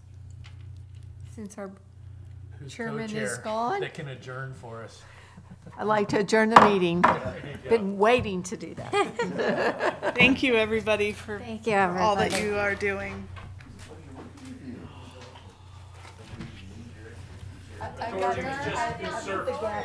Thank you. I don't like doing that gavel anyway. You too.